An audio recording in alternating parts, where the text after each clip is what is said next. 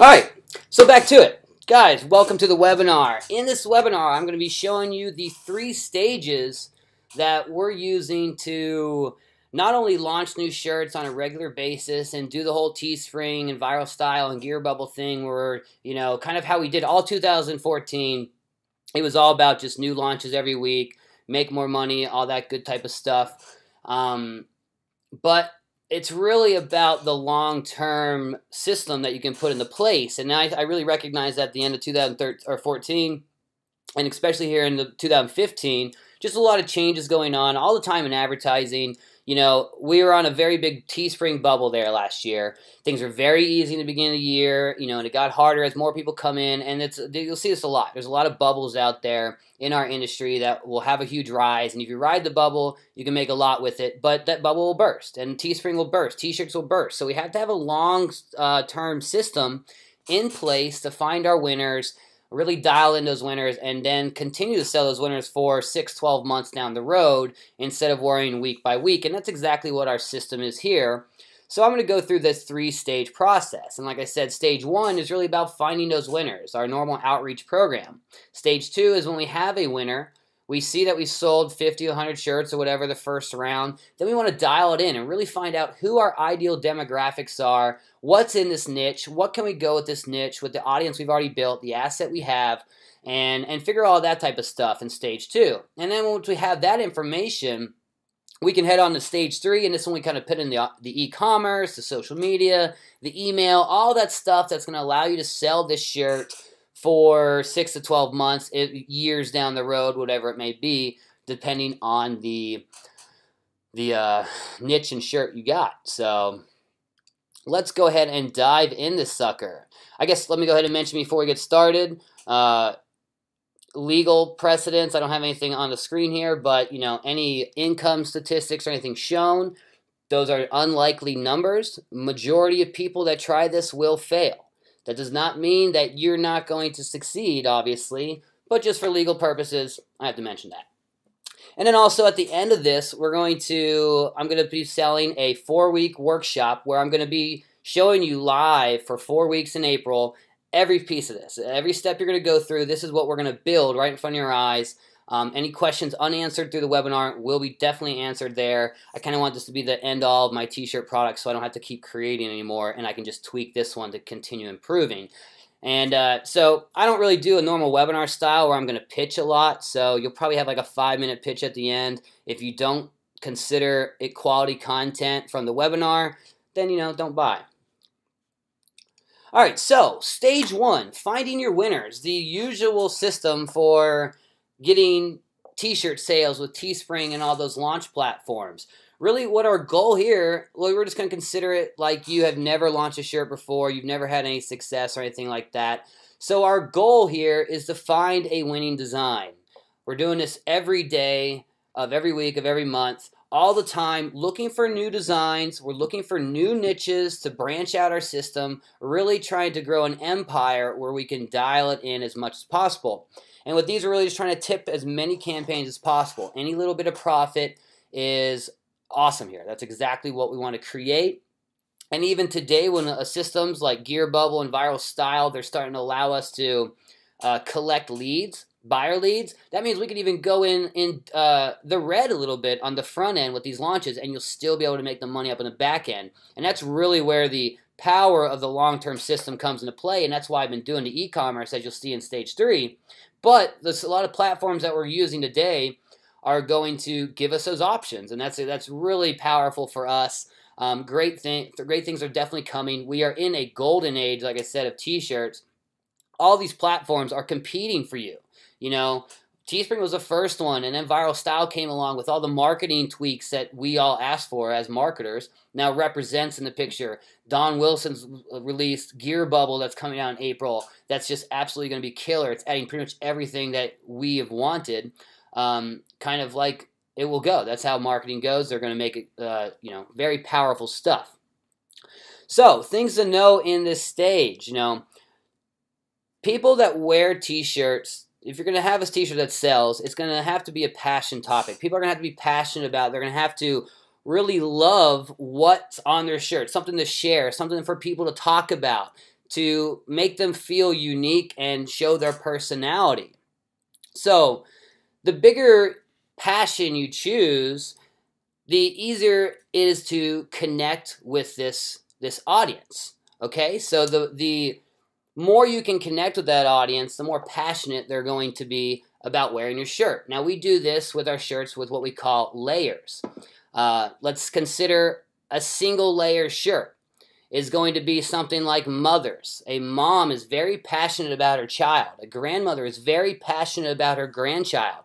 But that's just a single layer, remember. The more layers we use in a shirt, the more we're going to connect with that audience member, the more passionate they're going to be about the topic. So, what we want to do, now it's not saying that single layer shirts don't sell, but most of all, we want to look for 2-3 layers when we're looking at our shirts, okay? So, like, let's think about a double layered shirt. A mom of a swimmer. This is 2 layers connecting with each other, which is a mother who's passionate about her child. She's also passionate that her child likes swimming. So this is 2 layers we're hitting on. It's going to give you a little bit better chance to connect with that reader. And like I said, the more layers you have, the better it's going to be. So if we go to levels like 3, 4, 5, I know some guys that do 7 layers deep when they're advertising and marketing their shirts, and it really tightens down your group of people that are available, but it also makes that passion and a connection with that group so much greater. And you have a solid quality design on hand, you're going to really kill it. People really want their clothing to be unique. You know, they don't want everyone in the world to wear the same shirt. You know, it might, if you have like a swim mom like we were talking about, and she has a bunch of other swim moms on her team, that's okay. That's still them feeling unique because they're a tight-knit group. And a lot of the time, what you're doing with marketing, what you're doing with any of these, I mean, if you look at politics, if you look at dating, if you look at anything, it always comes down to an us versus them perspective. So it's a good versus evil type of situation. This is how you kind of can convince people to follow what you say. And it even comes down to when you're selling a t-shirt, you're creating an us versus them perspective. The more layers you have, the more that us group feels like it's just for them. Oh, this is me. That's what you want them to feel when they see that shirt. And not, oh, this is everyone. You know, that uniqueness is what's going to sell.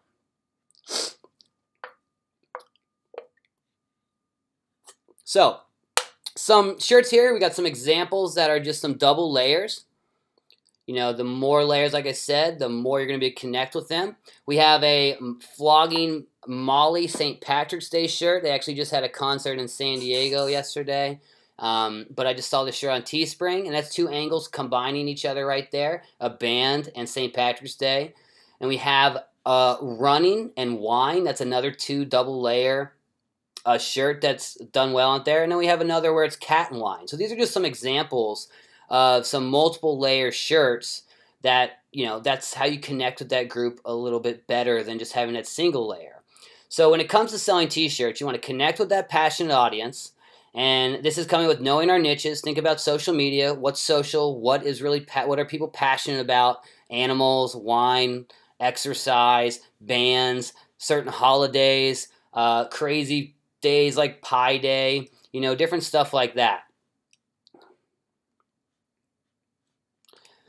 So that's what you want to be thinking about when you're creating your shirts, when you're thinking about designs. These are just things to keep in mind while you're going through. Just some ways to kind of help you sell a lot more shirts. So let's go ahead and jump into our stage 1 process. Now, like I said, this is the process for finding those winners out there that are going to allow us to dive into the niche deeper, find more designs that are going to work for that niche, and then, you know, sell a lot of shirts. We use the rebrandable method here. Now, I've talked about this quite a bit. Rebranding a design pretty much means you're looking for a message that's going to fit a lot of different niches. It's something that you can just change a word or 2 words or a silhouette or something along those lines, and it's going to it's going to be able to connect with a different audience just as much as it would another audience.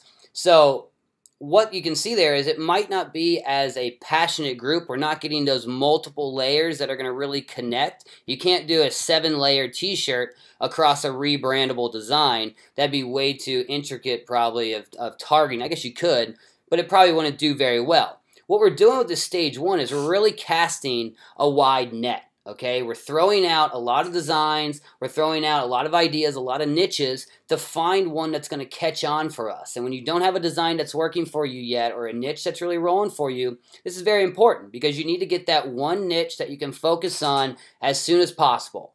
Okay, and that's really the goal here, is find that one niche that you can sell 3, 4, 5 shirts in over the next 6 months and continue selling all of those because you know that crowd likes them. You know what to give that crowd. And then once you have that one niche, you can simply rinse and repeat this process to find new niches. You know, we started with one niche, now we're up to about 13 niches that we know we can sell shirts in and go through stage 2 and stage 3 and all that good stuff. So the process of stage 1 is the rebrandable design system. We're wanting to go out, first off, we need to find our design and we need to find our solid niches. Now, where can we look? First off, we can go check out Pinterest. Now, pinterest.com/source/www.teespring.com. This is one of the best source places to look out there because it's just going to connect. It's going to show all of the different shirts people are sharing that has a Teespring link associated to it. So anything that's selling and popular and viral that people are posting on Pinterest, which with any shirt that sells well, you want that happening, we're able to see that on Pinterest. And this really helps us kind of see day to day, week to week, what's out there, giving us some ideas of what we can grab and rebrand it to some niches that aren't hit. You know, we can look out on the web. Google's a good spot. tview.fatograph.com is another great place to do some research. This is just a site that kind of collects all the winning shirts out there. I think it has like a staff and all that type of stuff that just kind of search the web and finds the shirts, adds them on here. It used to be a great source, one of the first sources that I used when doing this, and now it's kind of becoming less useful. The Pinterest.com/source is really a great spot to go. And also you want to just kind of be aware of your surroundings. While you're on Facebook and looking around, you'll have shirts advertised to you. So look at what's selling, see what's doing well out there. If you see a design that's doing well, see how you might be able to reword that or add something different or make it better or, you know, hit 7 layers to it instead of 3, you know, something like that. You also want to look at bumper stickers. People that, you know, a t-shirt and a bumper sticker are much alike. They're putting it on their personal possession, which a shirt is them, they're putting it on themselves. A bumper sticker, they're putting on their car or their laptop or whatever. But it's still that uniqueness, that passionate feeling of sharing sharing what they love, what they're passionate about. So like I said, just kind of look everywhere. So, you know, be aware of your surroundings. And the more shirts that you launch, the more you're going to be aware of what's going on out there, what sells well, things like that. All right, so now what to look for. We're looking for messages, like I said, that can be reworked with a single word, phrase, or silhouette. I showed you just the other day that God grant serenity prayer that we were using, and all it took was adding a new word to the very last word of the phrase. Now we added some silhouettes in there and a front-end design that just kind of helped connect with that reader, give it a little bit better design. But we found this by I think I found that one just by being on Facebook, and I saw an ad to a dog version of that was very broad. It was a very broad niche, only hitting dogs. I think it was rescue dog owners. And I thought, well, heck, we can do this for all our other niches out there that we run by just changing that word. And it worked very well. And we do this on a consistent basis. This is always going on every week, every day, while we're also going to head into stage 2 and stage 3 in a second. You also want to look at viral social media posts. Look at memes and things that are quotes in the niche, something that really connects with that reader. Remember, like I said, it's about that layer of connection. How are you going to get that message across that person to make them feel passionate and want to share this shirt? So that's what social media is all about. People are sharing what they like, what they enjoy, what they're passionate about. So if they're sharing, liking, and commenting on a social media post that has a cool meme or a cool quote or a picture or whatever, that can definitely be turned into a t-shirt. So always be aware of your surroundings. Look what's going out there.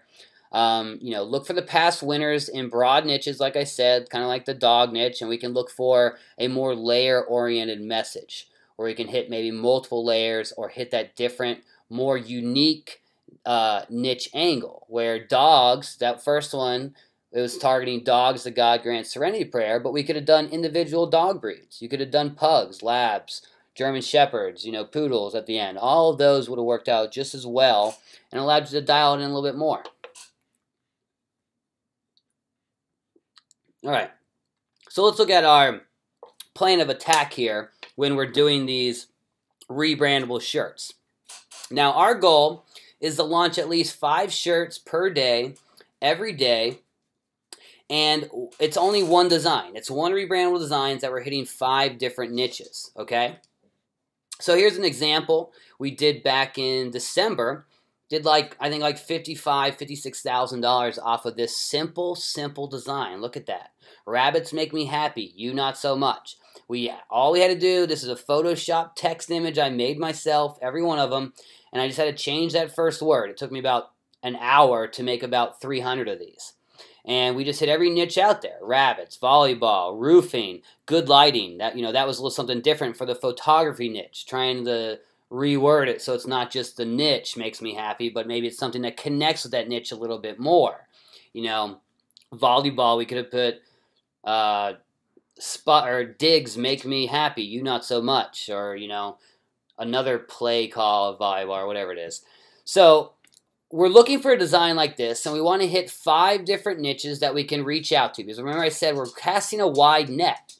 Not all these are going to work.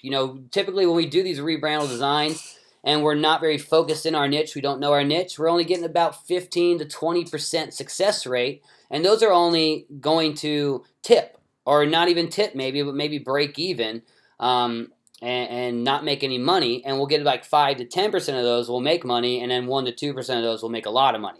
That's kind of how it goes with rebrandable designs, and this is why it's a consistent thing. And we use this rebrandable design system to, like I said, reach for new niches, reach for new designs, and plus this does make money. It just has a ceiling to how much it can make, because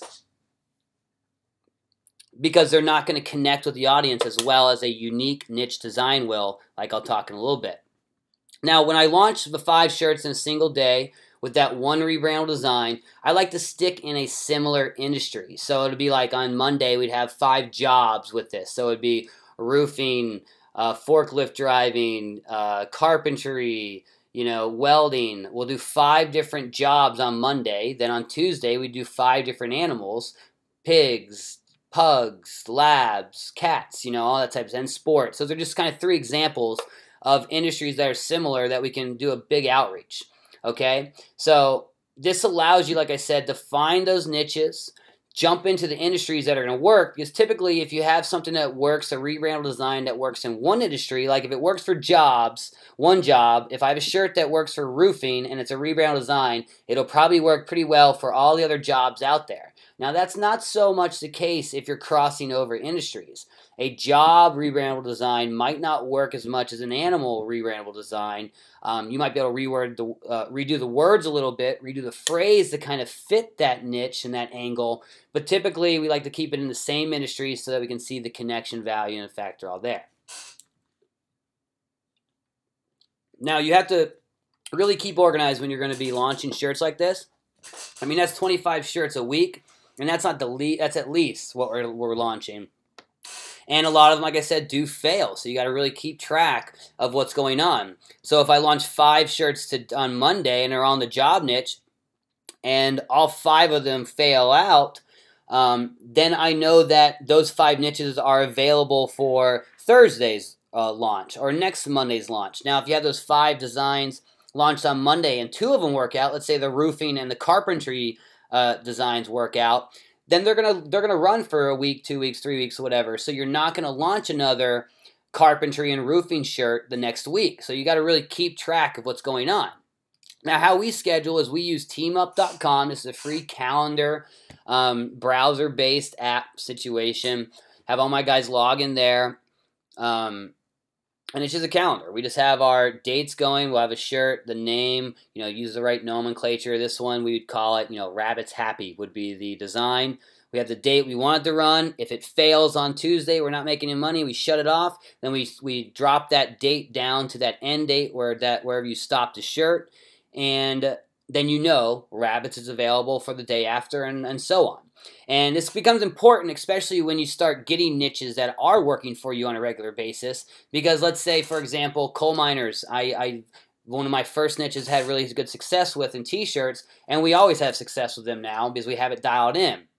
So we always want a coal mining shirt being launched all the time. If we don't have a new one that's not working, that's fine. Shut it down, but the next day we really want to launch another coal miner just so that we have that moneymaker always going.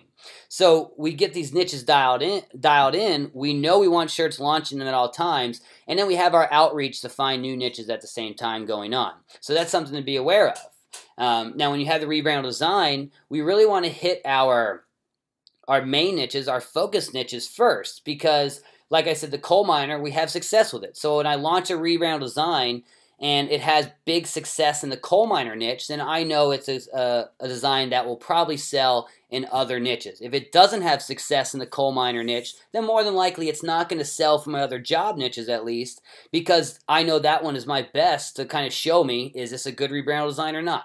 So these are things that you pick up the more shirts you launch, the more successes you have, you're going to be able to kind of dial it into this and use your other assets to tell you. So we have every Thursday, I have my project lead. We'll come in with 25 design ideas, or 50, whatever it is for that week. And we go through them one by one. We plan out the schedule on teamup.com for the next week, kind of figure out where we're going to launch Monday, Tuesday, Wednesday, Thursday, and Friday. Then I have them on Friday just put in the order to the designer. And by Monday, we have our first load ready to go. Tuesday, Wednesday, same thing. Kind of just a continual pattern. The sooner you can get ahead a good week or two, the better. But, like I said, you're not going to be able to plan ahead 2-3 weeks just because you will have shirts that fail and you'll have shirts that succeed. So that's going to change up how long you're going to run a shirt, how long it's going to impact your schedule.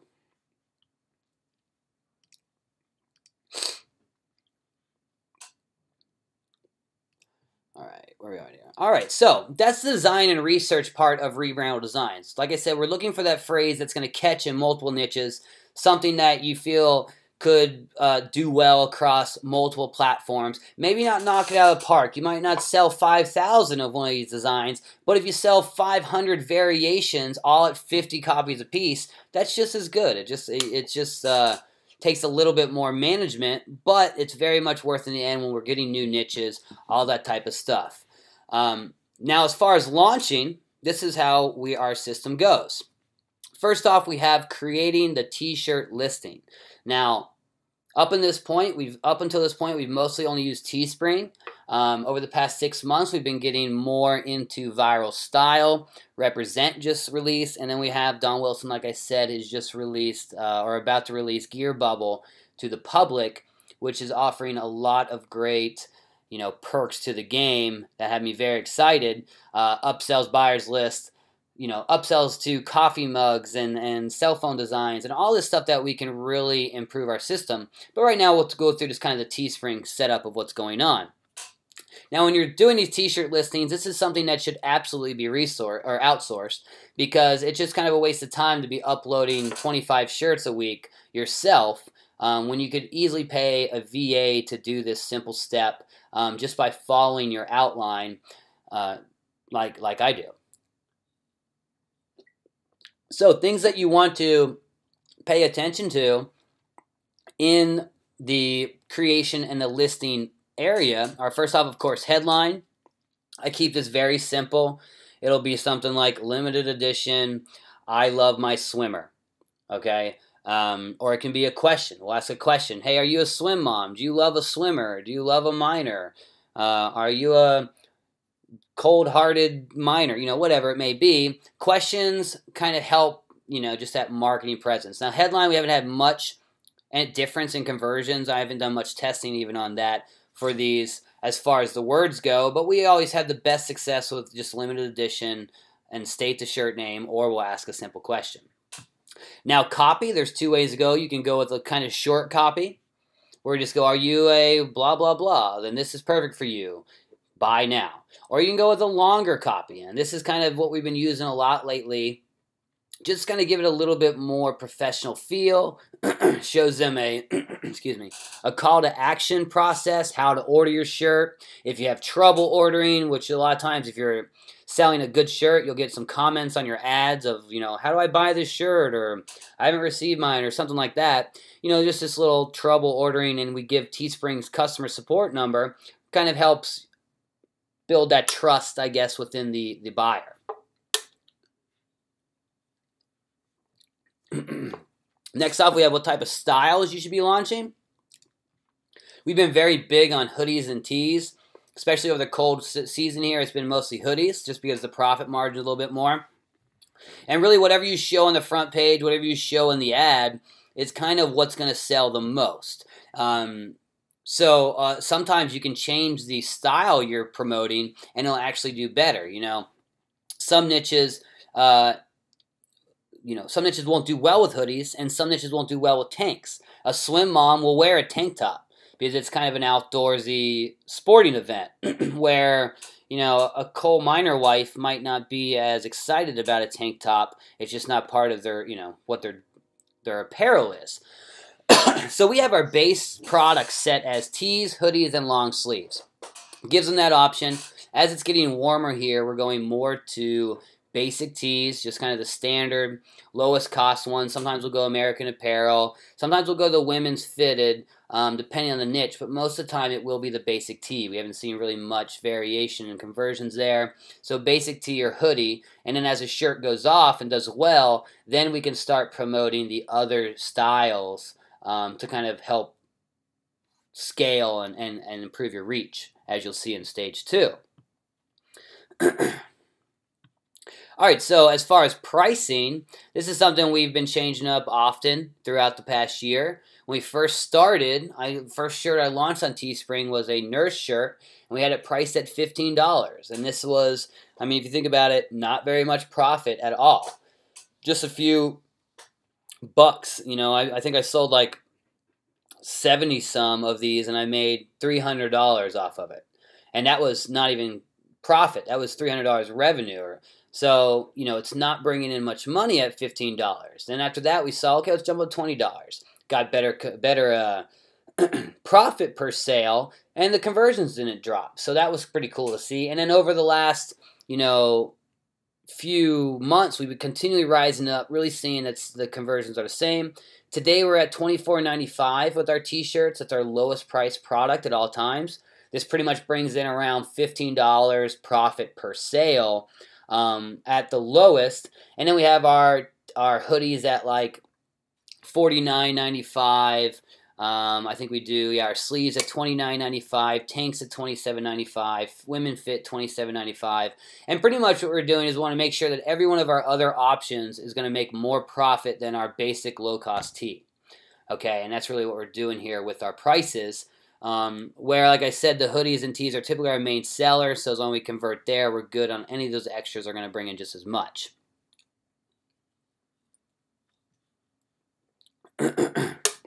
Now, this is, when you're doing this, it's really you're just doing one campaign.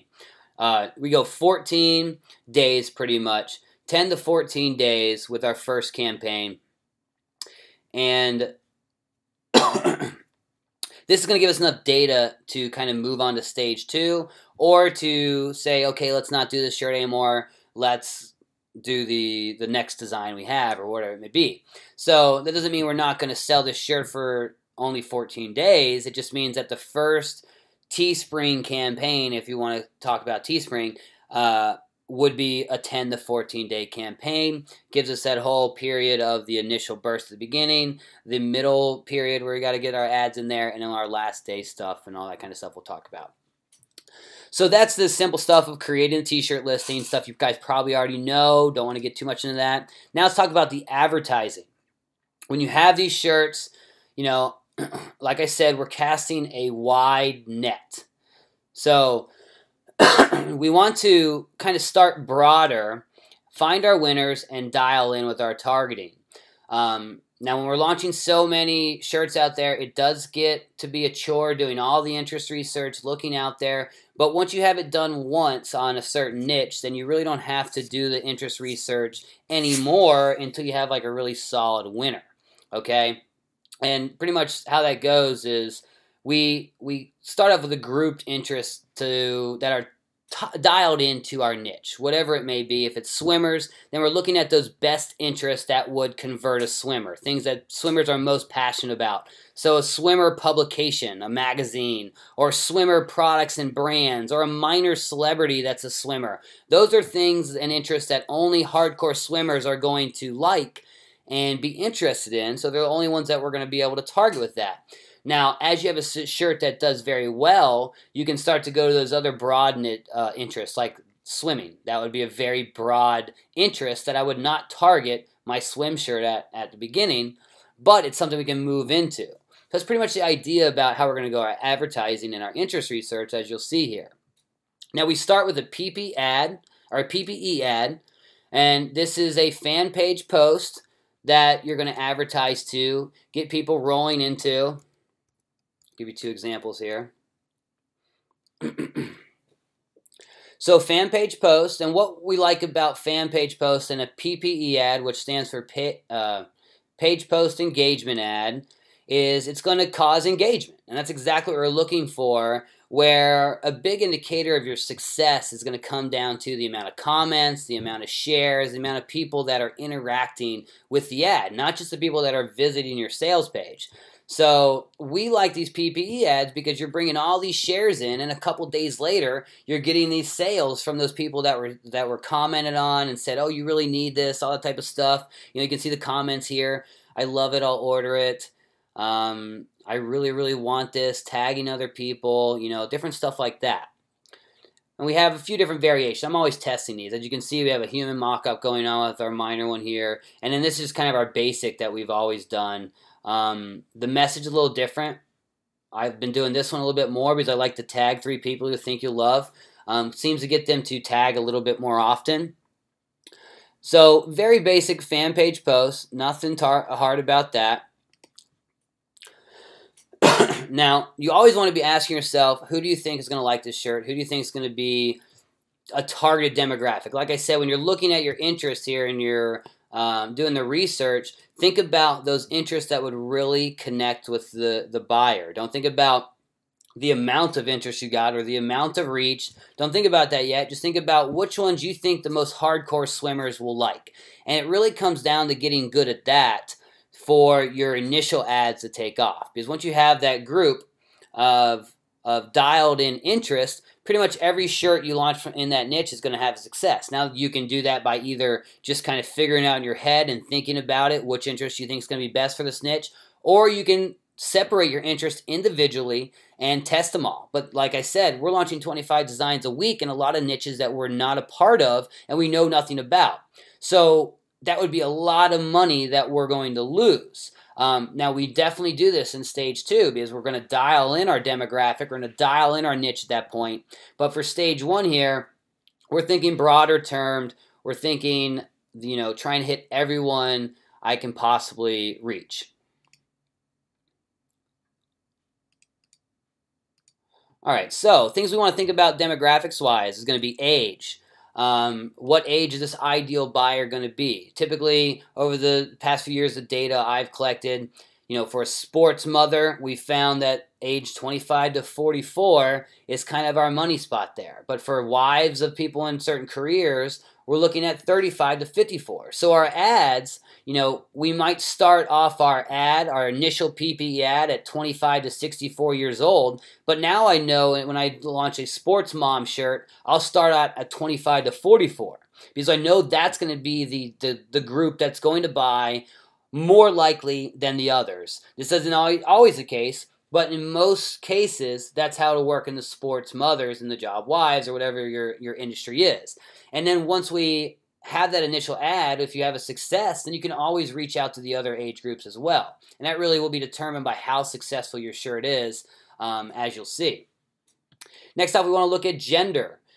You know, we have a lot of different type of shirts going out there. We have most of our successes come from the female angles, the female niches, wives, mothers, things like that. Now, when you target a wife shirt or you target a mom shirt, guess what else you can sell? You can sell a dad shirt or a husband shirt just like it. Same exact thing, just a different word. So these are ways to reach out in the niche, reach out with the design to really maximize your sales. Think about those related angles, those related layers that you can cross-promote and expand what you're selling. Now, when it comes to a lot of the male social media interactors, you're going to see a lot less sales and conversions, especially in the shirts we do. We always seem to see that the women, even if it's the wife of the husband, will buy, or the wife will buy the husband shirt more often than the husband will buy the husband shirt. Okay, and that's probably because we hit wives a lot, and that's just how that goes. Same thing with moms and dads. The mom's more likely, women are just more likely to buy online than men, pretty much statistically. So a lot of times for our niches we know are dialed in with moms and the wives, we'll only target the women to start off, and then we'll expand into the males as we broaden that successful niche. Now, I only like to target males if it's a very broad niche. So like if we have a swim mom shirt, then definitely going to target women. But if we have a swimmer shirt, or let's say a football shirt, then I'm going to target men and women. And we'll separate those to see which one's going to convert. A lot of the times with those double gender shirts that fit either way, then they'll both sell really well. Typically the women will always buy a little bit more, but that of course depends on the design. All right, other things you want to think about are married. Are they married? Are they parents? These are demographics that you can select in the targeting. These are all things that you're going to really want to think about, play around with, look at your targeting. But that's about the extent of how much we use the demographics. We don't do like much behaviors or, you know, languages or location. That's not really something we use in our advertising unless it makes complete sense in our design. Most of ours are just going to be the age group, the gender, are they married, are they parents, grandparents, or are they just regular Joes that want to buy a football shirt or something. All right, so let's talk about interests.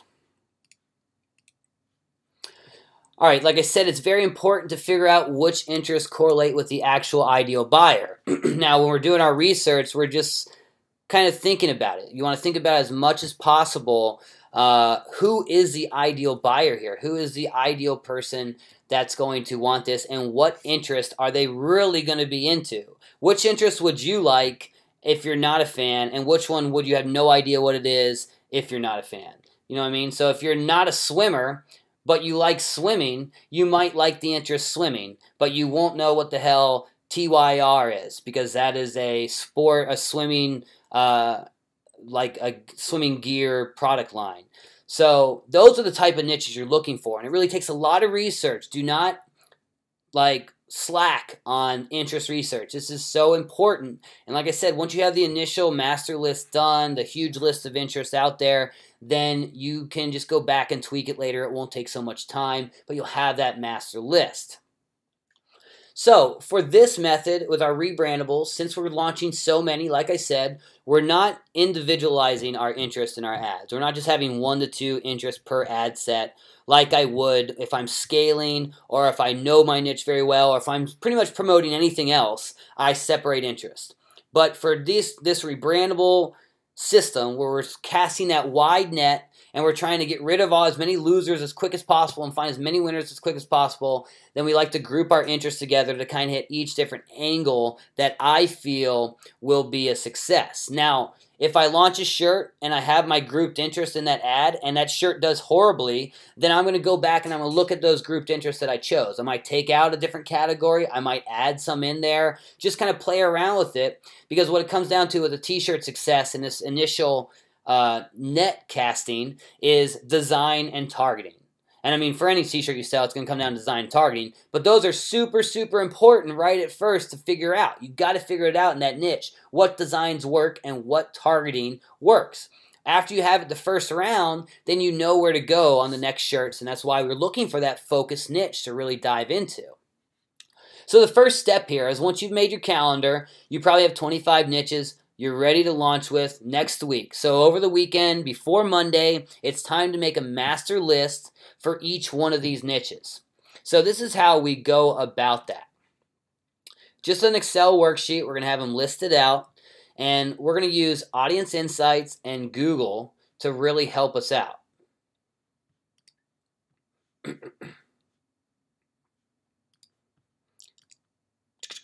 All right. So Audience Insights, I have a very extensive video on this on YouTube. You can check out my blog too. If you need a link, just send me a message on Facebook later and I'll send you. Well, I'm just going to walk it through here with little screenshots. This is Audience Insights. This is where we go find our awesome niche interests to kind of give us great ideas. I'm always in this place every day finding new ideas, looking for new interests, especially when we have winners or losers and stuff like that to dial it in.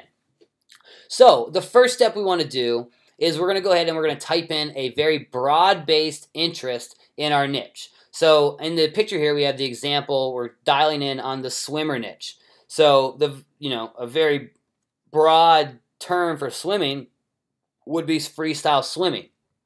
This kind of gets it where we had, this is the shirt I think I was finding here was for competitive swimmers. So we're thinking something more along the lines of a broad competitive swimmer interest rather than going with just a swimming interest to start, because that's very broad across the board where a lot of people like swimming but they don't necessarily like swimming in competition. So we just plug this in right away, freestyle swimming. And what Audience Insights is going to do is it's going to give you a bunch of suggestions, pages to like, other pages that are similar.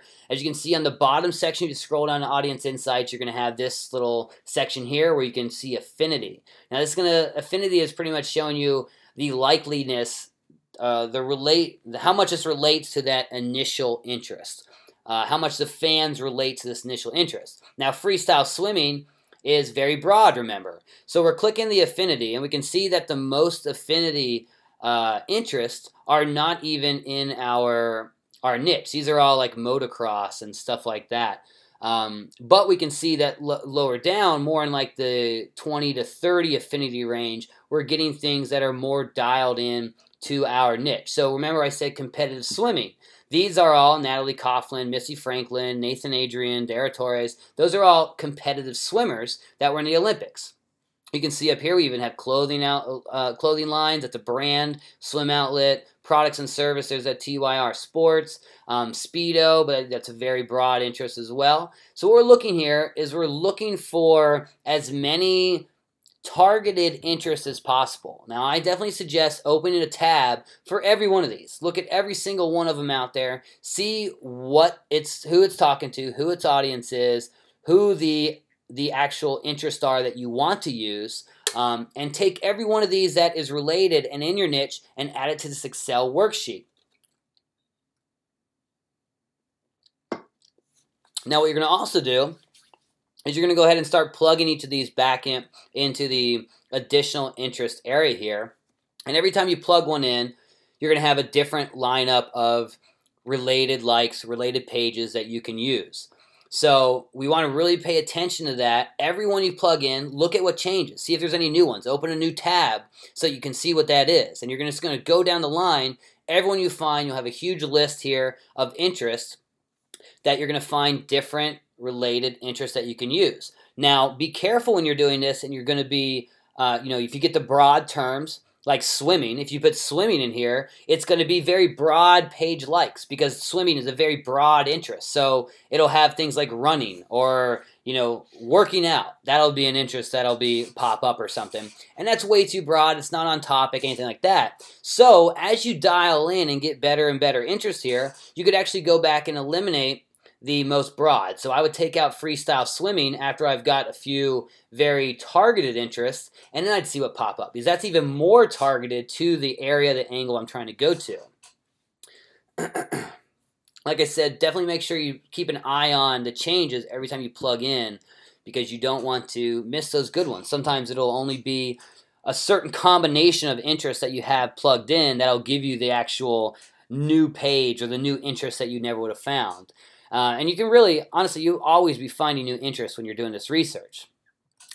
Now, next thing you want to do is you want to head over to Google, and we're going to start doing some searches. Now, we're going to do these searches to find other possibilities to add into the audience insights here, okay? So some things we want to plug into Google would be phrases like best niche magazines. So best swim competition magazines, best swim competition forums, best swim competition websites. You can see we just go down the line of each one of these: websites, association, federation, must-have gear, products, brands, clubs, rescues, books, and books author. You know, these are going to give us great interest possibilities. Now, the majority of the Google search results that come up will not be an interest, but they're going to get you in the right direction, and some of them will be an interest, and some of them will be really great interest that you never would have found if you didn't plug it in.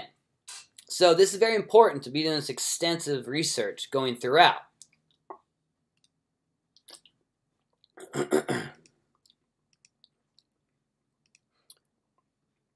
Everyone see my screen? Someone said it's not showing.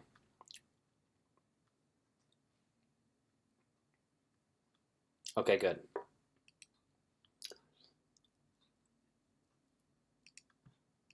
All right, so we're plugging each one of these in individually back into the audience insights, and it's just adding to your niche list or your interest list. Now, while you're doing this, once again, look at the new variations that are popping up. Take out any that are too broad and really dial it in. Make this master list just giant. You know, we spend like 3-4 hours on a single niche doing this interest research sometimes just because we want a huge giant list to start with. And then from that point on, I'll be able to pick different groups or different ones I like to kind of figure out and find the best initial PP ad to start with our designs. Now, the next step of this to find even more interest is the alphabet test. So you want Facebook to actually give you suggestions. When you type something into the interest field, you're going to get what they think is related to that interest or whatever that term is that you're typing. So you want to see what is suggested, and this a lot of times can give you great interest. So what I do is I go through each letter of the alphabet. We start with swimmer or swimming or swimmers or swim or whatever. You're going to do all those words, and then we're going to go swimmer A, swimmer B, swimmer C, swimmer D. And then we get to the alphabet, we're going to go swimmer AB, swimmer AS, swimmer AT. All the main ones, you know, for association, I would go swimmer ASSO. Or if we go for swimmer forums, swimmer FO, just to kind of see if there's any forums out there, is there any associations that are popping up. And as you can see, each time you do this, you get different results. So swimmer A brought in a little different results, swimmer B brought in a little different results, swim LO brought in way different results, swimming AS brought in way other different results. So this is another way to find good related interests, and you're going to use this kind of technique a lot throughout to find those good solid interests to put into your group. Now, once again, next thing we want to do, you should have a really solid list of interests by now. But the next thing we want to do is we want to go into the ad creation area, the actual ad dashboard where you can create the ad, click create an ad. You don't have to create an actual ad, but you're going to go to the interest plugin area. Now, in the last section, we are typing in swimmer, but we're not clicking enter. Swimmer A, not hitting enter, we're getting suggestions. Here, we're going to take one of these interests that we have, as you can see, swim outlet, and we're going to enter it. Now what's going to happen is you'll click into the search interest box, and it's going to give you all these related interests that it's suggesting.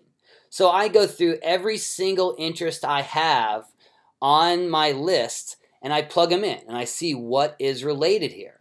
And this really gives you a lot of great suggestions that you will not find in the audience insights. It gives you a lot of crappy interests that have no reach too. But like I said, this is a master list. We want to know exactly what we're going to be able to use. Now on top of this, not even doing individual interests, but then I like to take that master list and I like to categorize it.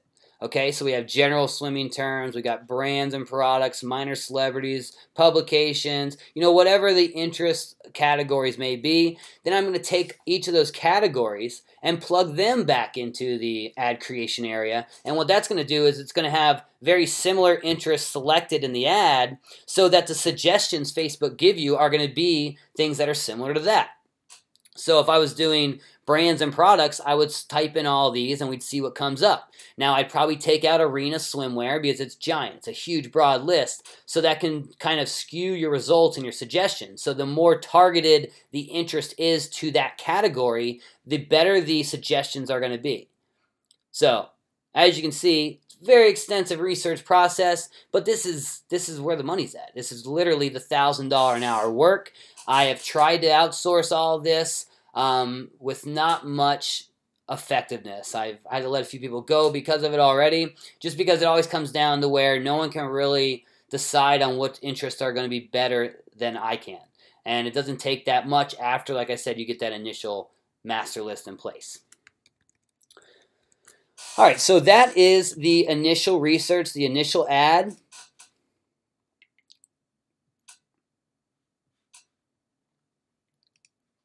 Let me see some questions just so we can get there. All right. Is it true that interest in the lower case is what remains a precise interest? You know, honestly, Aaron, I have no idea about that.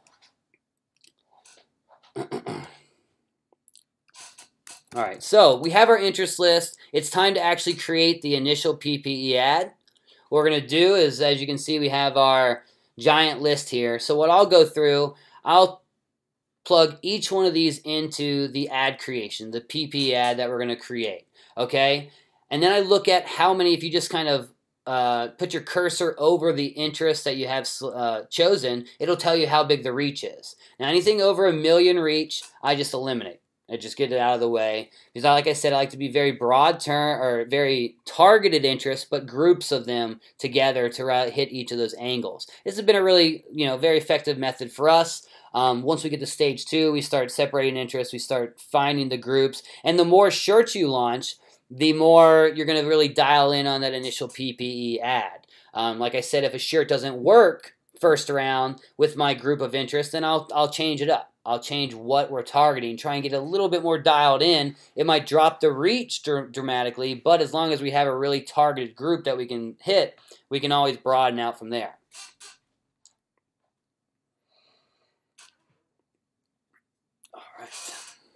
All right, so price and placement. Let's talk about that. We have the PP ad. What I like to start, $10 a day with an ad is what it used to be, $25. We've been playing around variations of this. I just started $10 a day right now. I let $10 get through. I make my first adjustments if needed. We make a decision after $20 is spent. Okay, if it's a yes or no.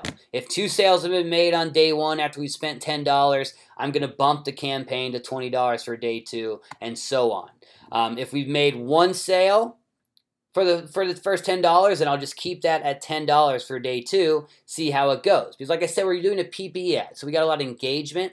We're getting shares, we're getting likes, comments. Those things take a few days sometimes to make sales, so that initial interaction, it might not be, or the initial sales might not be clear of how good of a winner you actually have.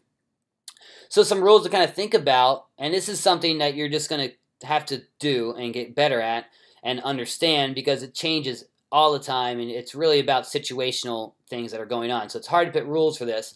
But if you bump your budget, let's say we have day 1, we made 2 sales, we bumped to $20, day 2, we make 5 sales, day 3 we bump to $40, and it crashes. Now what we do is we'll drop our budget back down to our last setting. So on day 3 we did $40 there, so on day 4 we drop it back down to $20 where we had solid ROI. Now, a lot of times, if you want to continue scaling at that, a lot of people suggest that you should create a duplicate ad to that initial ad, and you can have those both going at $20. So you have 2 ads with the exact same targeting, going to the exact same campaign and the post, but they're both set at $20. So you're spending $40 in like you originally wanted to, and a lot of times this will pick things back up again. Not all the time, but a lot of times it does help out. So, like I said, after $20 is spent, you're going to make your decisions. Look how many sales are made. ROI is the most important thing. Doesn't matter click-through rate, doesn't matter shares, likes. After you spend $20, $25, if you've not made a sale, just shut it off and move on. We're doing, remember, 25 designs at least a week. Really want to outreach, grow out there, whatever it can be. So you don't want to waste too much money. This is a big thing with me. I would sometimes go like $50 on a design, and I don't think I've ever, maybe one time out of the hundreds or thousands of shirts I've launched, have I had one that did not do well in the first $20 finally pick up after the first 50. So if the first $20 you don't have something being made, then there's no reason to even worry about it. And do not get caught up on your own designs. This is such a problem with people. They think their design's awesome. I had a design freaking last week I thought was the greatest design ever. I thought I'm going to sell 1,000 of these things, and we sold 3. And it pissed me off so bad, and I let it go to $50, $60. And I was like, no way, it's going to sell. I tried a bunch of different ad variations, and no, it didn't sell. So, and that was a niche that we do well in. So it doesn't matter what you think. It matters what those people think. Because I'm not a swim mom, so I'll never really know what a swim mom is going to like. I can kind of see a pattern, but I'm not going to know what they're going to buy. And that's really what this $20 ad spend is going to tell you. Now, if things are going horribly, if you have a freaking, 1% click-through rating, you're getting no comments, no shares, then feel free to shut that sucker off in the first $10. Don't waste any money if you don't have to. I mean, don't get scared, but you'll start to see the numbers coming in. And like I said, ROI is your most important stat, but these other stats are going to be good indicators on what's going on. So if you spent $10 and you have good stats, then you can let it go another $10 and see how it goes. So like things like high click-through rating. This means people like your message. They like what you're doing here. They like the shirt. They like maybe the quote or the phrase on it. Or, as I've had happen a few times, they're curious what the hell the shirt says because they can't see the image. If you do too small of an image, or you got a big long like phrase on your shirt, and it's not showing up appropriately in the ad, then you're going to have a high click-through rating because people just want to see, oh, what's this say? And that costs you money. So those are things you got to be aware of. And just because you have a high click-through rating doesn't mean you're going to have a big seller, because maybe you didn't represent that message very well in a design form. So those are things you want to look at. So if you have a high click-through rating, you're not making sales, then you want to look at the actual design. The message might be great. It probably is if you have a high click-through rate. But you want to look at how you're actually representing the design, and then also look at the ad. Can they see the image? If not, make it bigger. All right, so we're shooting for below 10 cents per engagement. And really, we're these days shooting more for around like below 5 cents per engagement. Now, this doesn't have an indication of if you're going to sell or not. You could have a 30-cent engagement, and you could sell hundreds of them. But in most cases, since we're doing PPE ads, we want lots of engagement, so we want that cost low, because a lot of our sales are going to come through shares, comments, all that engagement interaction we've been talking about. And like I said, the other stat we look at is comments and shares. What are they saying? What are they doing? Are they tagging people they like? Are they saying, I love this? Are they saying, oh my God, you need to buy this for me, Dave? What's going on? Within the first $10, $20, you should have a few comments. You should have a few hundred likes, 100 likes, 50 shares, and 6 comments would be a solid first $10 or $20 in. And those aren't exacts, but you should have some interaction going in the first $10, $20. And by the first $20, you'll know where your engagement's at. First $5 to $10, your engagement may be really high. You may be at like 30, 25 cents per engagement, but that can drift down easily to the 5-cent range. I've seen it happen a million times. And that's just because Facebook is optimizing your ads at all time, and we take advantage of that fact a lot through this program, as you're going to see. So we have to give it that first $10 to $20 ad spend to really focus it in, allow Facebook to dial it in, and get that engagement we want. So let's look at an example of a campaign's budgeting. That's just one example. Like I said, so many variations can go on. It really just takes living in it and doing it and seeing what you like best. This is what I do today. I'll be honest, I've changed this probably 50 times over the past 6 months. And it's just kind of, I guess not 50 times, but you get the point. We're changing all the time. Facebook ads are always changing. We want to always be optimizing, always increasing our margins. So right now, I like a slower drip feed where I started at $25 the initial day. We really got a good idea if that sucker was going to sell quickly, but it's scaled a little too quick. When we try to double our budget every day, it really dropped ROI quicker than we wanted to and more drastically. And then I went to a $5 a day start, and we would go $5, and we'd wait till it spent $20. But that freaking took forever. It was like 2 weeks before you kind of even knew if a shirt was going to sell or not, when we were knowing within 24 hours on our last method. So now I'm in between. Because if you go the slow route, the $5 a day method, some people love to do this, and they love that long-term drip sales coming in. That's what that $5 a day budget does.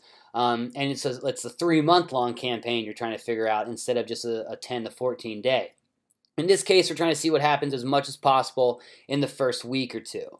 So this is an example of budgeting. We have day one, $10 start. Things have gone well. Let's say we sold 2 shirts.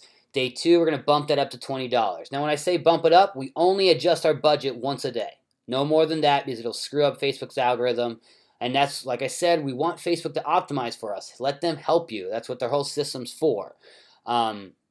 So I like to do it in the morning, too. So about 8 o'clock in the morning, I will change my budget if I'm going to bump it up, lower it, whatever it may be. And then if it's, we'll just let it go the day and see how it goes. All right, so let's say day 2, we made 10 sales. Day 3, we're going to bump up to $40. Sweet. Working out, we make 10 sales that day 2. Okay, now remember, every time you're bumping budget up, you're going to be losing ROI. So in the first 2 days, you might have a shirt that's doing like 1,000% ROI. But when you start getting up to $50, $100 budgets, then it might drop down to 300%, 200%, 100%. But you're making money. Remember, positive ROI is what we want.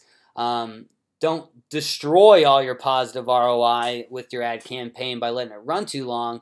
But if you look at the total amount of money made in a campaign rather than the percentage of ROI, you're going to be better off. Okay, because if I'm spending $1,000 a day and I'm making $1,000 back from that with 100% ROI, I'm completely fine with that. And I'd much rather have that than be spending $10 a day and be making $100 from it, and just because of the mass amount of money I can go. And the more money you get in quicker, the more shirts you can launch, the more you can grow your system, the more you're going to be able to put in play everything I'm going to show you in stage 2, stage 3. So let's say day 4, we had bumped up to $80 per day. ROI crashes drastically. We were at 150% ROI day 4. We're at 75% on day 5, after day 4. So what we're going to do, like I said, we drop that budget back down to $40, and we're going to let that go for the day. Let's say that ROI steadies out again, it gets back to 100, 115%, or 125, whatever. Now day 6, we still want to scale. We still want to make this go up. We don't just want to let it sit. So what I do is, well, like I said, they'll create a duplicate ad. In my case, I like to look at the reporting. I like to look at the data we've established over the first 5-6 days, and I create a second ad that has that ideal demographics a little bit more dialed in. So if our our initial ad is 25 to 64 years old, females and males, but it's still producing a quality ROI, just not where I want to duplicate it, and I'll create the ideal buyer group of, let's say, females 25 to 44, and I'll let both of those run. I won't turn off the initial. I used to always turn off the initial. I don't anymore because it's just kind of the scaling effect. I want more overall profit per campaign rather than percentage of ROI. I'm not too worried about hitting my 1,700% ROIs anymore like I was, which is always great. But if I make $10,000 more but 100% ROI on the campaign, who gives a crap? And then from there, it's just the same process. You're doubling, dropping, doubling, dropping. And that's how we go about our first round here. This is only for the first 10 to 14 days. This is not how we go about the entire 3-month process, but this is our first campaign to get as much statistical data as possible. This first campaign is about the data. We want to see if the shirt sells. We want to see what our interests are doing. We want to see what the demographics are. What gender, what age, what type of person, are they married, parents? Those are things you want to dial in on this first round. Now, I start with mobile and desktop together. We've done a lot of different variations of this as well. A lot of the time, mobile only is better. Mobile seems to, about 80% of the time, produce a much better ROI and much more sales. And that's because we're using, think about it, a PPE ad. And what do people do on mobile? It's all about engagement. You get like 4 or 5 times as much engagement on a mobile ad than you will a desktop. So those are naturally typically going to produce more sales. Now that's not always the case, and that's why we always start with mobile and desktop together. And then what we can do in the reporting is actually you can see, without having to separate all these different things, you can see in the reporting which age groups are buying, which device they're buying from, which gender is buying. Whereas something like interest, we have to separate those individually in ad sets and test them individually to see what's going to work. All right, just what I said there. So yeah, this first round, our goal is to find the placement, the gender, the age, all that good stuff. Boom, boom. Cecil's asking, you ever do $100, $500, $1,000? You know, I usually don't. I kind of max out at about $50 per day on a single ad set. I don't like to go above $50 on an ad set.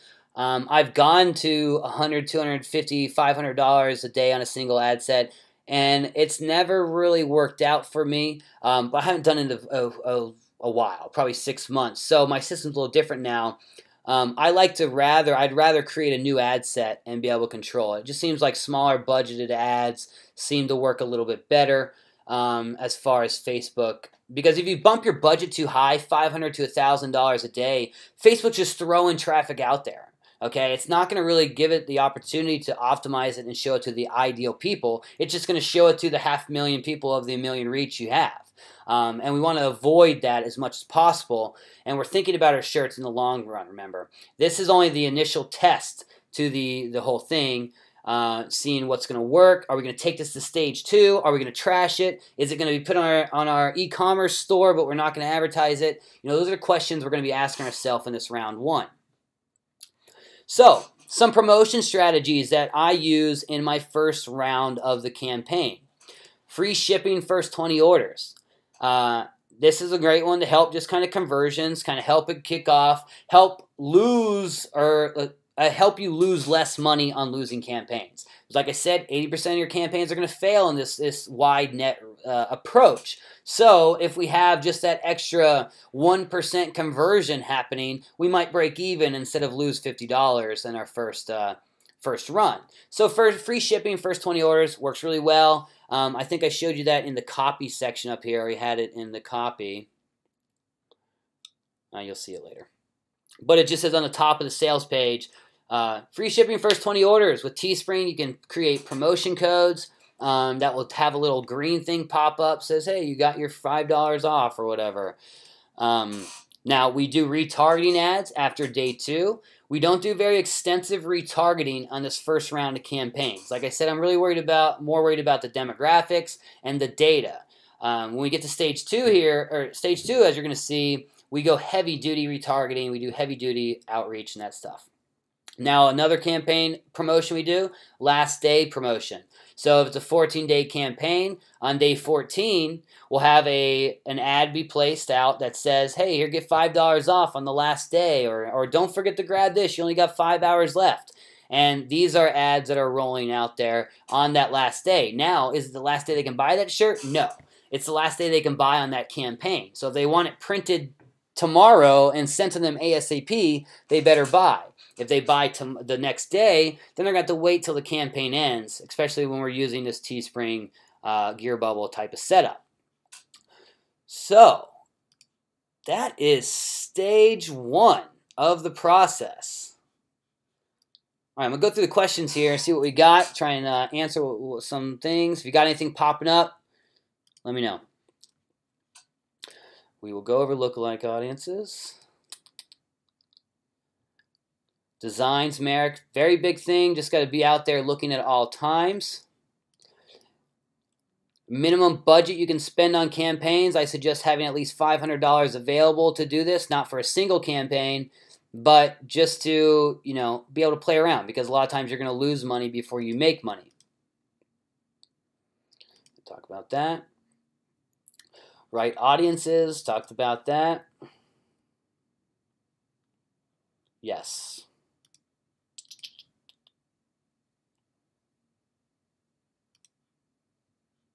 Yep, being recorded. All right, so initially when I create a campaign, the length is about 10 to 14 days. I go through this process for all 25 shirts. Now, like I said, you're going to have 23 of them, 22 of them are going to be shut off in the first 2 days.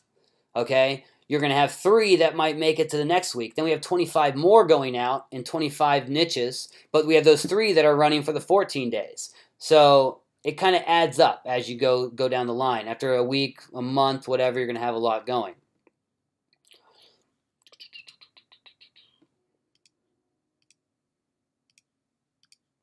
All right, for the last day campaign, do you use conversion ads or website clicks? Do I place the budget low or high? All right, so I do,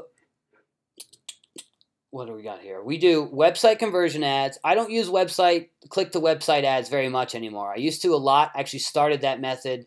When I first started, it was only click to websites. But we went website conversions on our retargeting ads, PP ads on everything else. Only time I use website conversions will be if I have a retargeting ad, if I have a interest that's taking off and doing well when I separate them, then I'll duplicate that and make it a website conversion ad too, because that allows Facebook to dial in that good interest I know's good and dials it into the conversion. All right, so let's go into stage 2. I shouldn't be answering questions now. I'm thinking about it. We got 2 stages to go. Let me make sure I didn't miss anything. All right, close. All right, stage 2. You saw stage 1. What happened in stage 1? Casting a wide net, looking for winners, throwing 25 designs out there. By the end of your first week, hopefully you've got 2 or 3 that are at least breaking even or making 100% ROI. We want to be making money, and I like to at least be making double what I'm spending to really scale with it. Now in stage 2, this is when we're finding how high we can take this shirt or how high we can take this niche. Like I said, when it comes to a rebrandable design, you're probably not going to sell thousands of them.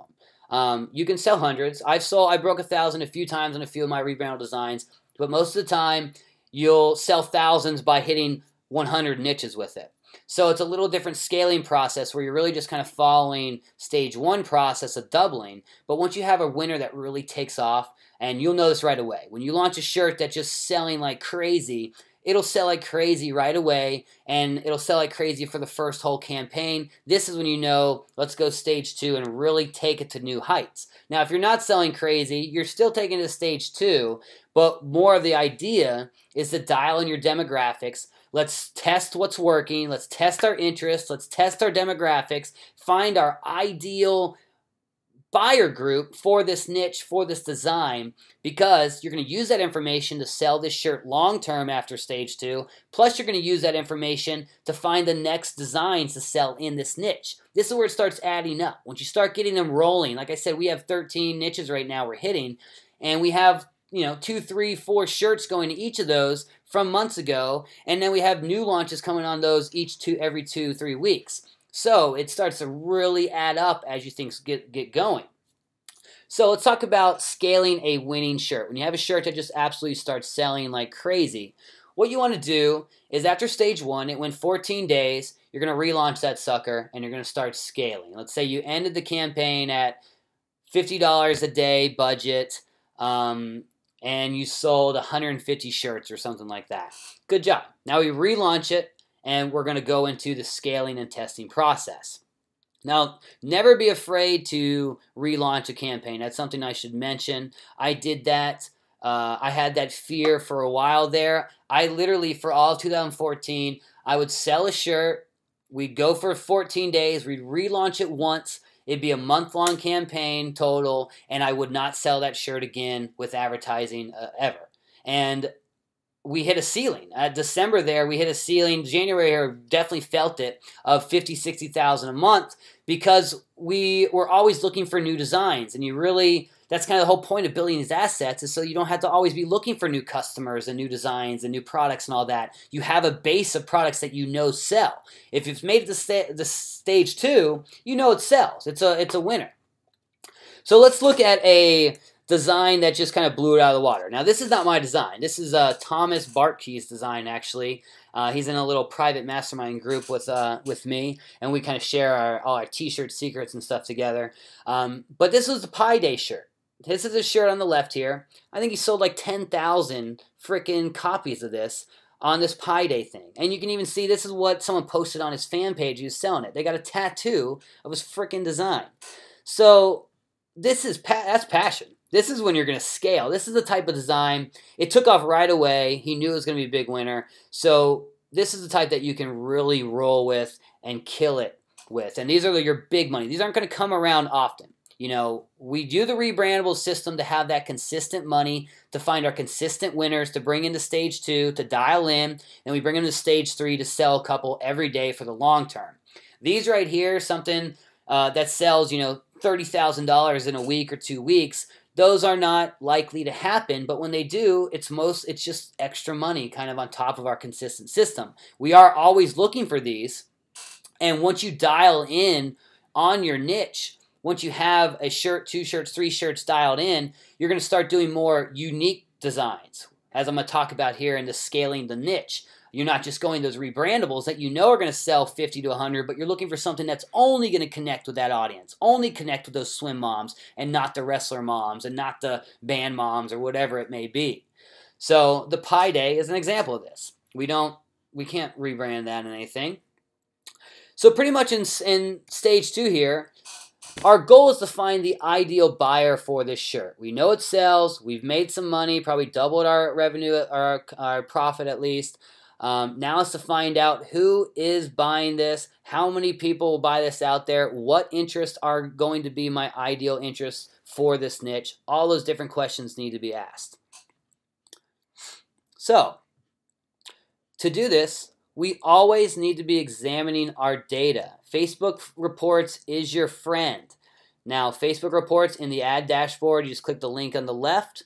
It'll say reports. It'll bring you to the stats. As you can see, here's a little example campaign we ran over the past first round, the first 14 days. And these are the stats I like to set up in my reports. We have reach, frequency, clicks, click-through rating, amount spent, amount checkouts, conversion rate checkouts, cost per checkout, the amount of shares, amount of comments, website clicks, and page likes. Pretty much that's all I need to know. All that other data that you can choose, I don't really need for my t-shirt stuff. I'm sure there's some good information out there I'm missing, but this gives me as much as I need. I even put them in kind of importance, level of importance. So checkouts, most important. That's ROI. Cost per checkout, we can see what we're making. You know, if I'm making $20 a hoodie and we're selling hoodies, and I'm doubling my ROI on this one, we know is awesome. Where it's doubling that one, we're quadrupling that one, so what are we going to do with that ad? I'm going to freaking bump that sucker up, figure out what's winning there. This one's breaking even. So if we got buyer leads coming in, cool, no problem, I'll let that run. Because we got that buyer leads we can sell other stuff to. This one made nothing, so screw that, that's turned off. This one lost us $20, turn it off. You know, this is kind of the data we're trying to figure out here. Now, if we don't have much conversion data yet, like in the first $10, $20, you're not really going to be able to make huge decisions on ROI specifically in different demographics. But what we can look at is shares. Like I said, very important engagement. Comments. These two things are your most important things to really look at. And of course, website clicks. If a ad is not getting people to the actual shirt sales page and it's getting a lot of engagement, who cares? That's not going to make you sales. You have to have people going to the actual website and buying your product. So that is how we set up our reports. We look at this every day. I go in here every day, every 2 days for each campaign. I'll just make quick note. I have a little saved setting to where we have this breakdown saved, and I just have to add the filtered keyword to be able to find the right campaign. Stats pop right up. And we look at these and make adjustments. Now, like I said, we don't have to even separate age into different ad sets. We don't have to separate gender. We don't have to separate placement even to find out which one is selling, which one's doing better. We can actually have Facebook break that down for us. So in the breakdown area with these same stats, we could choose age and gender, and each of these will be broken up into each age and gender. So there'd be 8 different variations of each ad set with the stats. And then we can see which age group's buying. Oh, the 25 to 44s are buying. So you turn off the 45 to 65 or 64s. You know, it's as simple as that. Same thing, placement of device. Which one's selling? Mobile? All right, cool. We're going to turn on mobile and turn off desktop. You can even break it down into what type of device. So you can see iPhones, Galaxies, what type of phone they have, and dial it in even more on that level. Now, we don't go that far too often with our t-shirts, but when we're selling cell phone covers to these t-shirt buyers, hell yes, we do dial it down, because we'll have an iPhone cover that might not have a Galaxy X version or whatever. So we only target iPhone buyers or iPhone users. And yes, you can target your Facebook ads to only people with certain devices. So we always want to be checking our data. Always check our age, gender, placement, and stuff like that so we can see our ideal demographics. Now, the next thing we need to do is we need to test our interest. So, ad separation. Let's go into this age and gender. When you have a winner, let's say you have the 25 to 44s selling very well, and you've hit, like I said, I only go kind of max $50 budget per day. So if that 25 to 44 ad is at $50, I'm not going to bump it to 100 the next day. What I'll do is I'll separate those age groups. So I'll have one ad set going at 25 to 34 and one ad set at 35 to 44 at both the $50. So that will have it where you can scale. And this is really, when you have a shirt that's really selling well, this is how you'll separate it. And you can do the same thing with genders, male, female, whatnot. And then interest. This is all, if you have a shirt really taking off, you can separate by interest, start testing those out. These are all PPE ads, remember. I'm only using website conversion for retargeting. Retargeting ads, I think only retargeting ads, what did I say else? And lookalikes, yeah, lookalikes and retargeting. We're doing that. Now we're separating interest, and we're going to see which one's converting. Now, if we have an interest that does very well, we'll double that interest with a website conversion ad. So you have one PP ad targeting that one interest, and you have one website conversion ad targeting that interest. And like I said, that website conversion ad will dial in the demographics for that single interest. Because if you think about it, every single interest has its own demographics. It might be the same across the board in a niche just because it's a niche, but every interest is different. So it might be a little different. There might be a little variation in who converts on that interest and who really is that ideal demographic. So that's why we like to separate these ads into each of those categories so that we can see what's really working out there. And that's just kind of basic scaling of jumping up a campaign that's just flying off the handle. Now, we also want to be testing those. If we have a campaign that's only selling, 100 per launch, we're still doing the separation. We may not leave on our interest ads as long because they might be losing money, and we start turning off all the ones that aren't working, and we only have 5 or 6 interest ads actually going alongside our original. But that's just the process. This whole stage 2 is very hard to give you real life data that's going to be applied in your campaigns because it's different every single time. And you really just got to get out there, start separating the ads, and figuring out which demographic is going to work for you. Test, tweak, test, tweak, test, tweak. That's really it. So with each of these ads, I should also mention, we're starting is at $5 a day. That's our initial ad that starts these. Anything after the initial PPE ad, where we started at $10 a day and we start bumping up, anything that we separate, we start at $5 a day. Any website conversion ad, $5 a day. If it's converting, same process as before. If we made 2 sales in the first day, bump it to 10. Made 4 sales in the second day, bump it to 20. Same exact thing across the board. It's just a scaling process. Now, you're not, like I said, these campaigns that you're going to be doing that for all your different ages and all your genders and all your interests really is not going to come around very often. Those are the ones where you're selling thousands of shirts in a 2-week, 3-week period. And those don't come often, so you won't really have so many interests going. You'll be shutting off a lot, dialing it in, and finding those super dialed in demographics that we can use in stage 3. Just keep that in mind. The stage 2 is about finding the winners. Find the winner, the winning demographics, the winning targeting, everything you're going to need to really take it to the next level. All right, so what we're doing here with the scaling too, we separate all our ads. We are doing age, gender, interest separation. We have website conversion ads going out for those that are really doing well. Next off, this is when we start heavy-duty retargeting. And heavy-duty retargeting is going to go throughout the campaign from this point on. Now, retargeting ads are killer, and they're absolutely essential for long-term success. You know, it's statistic. They think like a statistic out there says that an average buyer has to see the offer 7 to 10 times before they buy. You know, so if you're just sending them to the page once, that's not that 7 to 10 times. You need retargeting ads to keep getting them back, keep showing that ad, keep showing that shirt design to them, other options they may have, different things to entice them to come into your page. So, you know, at one time and a few times with some of my products and funnels I have out there, the entire goal is to get people to the retargeting ad. We don't even care about the front-end sales. We can lose money on the front-end ad as long as we know that they got to that page and we can retarget them with the right sequence and the right promotions. You're going to definitely get them back in the door. And like I said, these retargeting ads, the retargeting audiences you're creating, they're much like an email list. You can continue to contact them. You don't have to just sell this shirt. For example, one thing I'm so excited about Don Wilson's Gear Bubble with the cell phone covers, going to make that very easy for us to produce, where we've been drop shipping cell phone covers up to this point.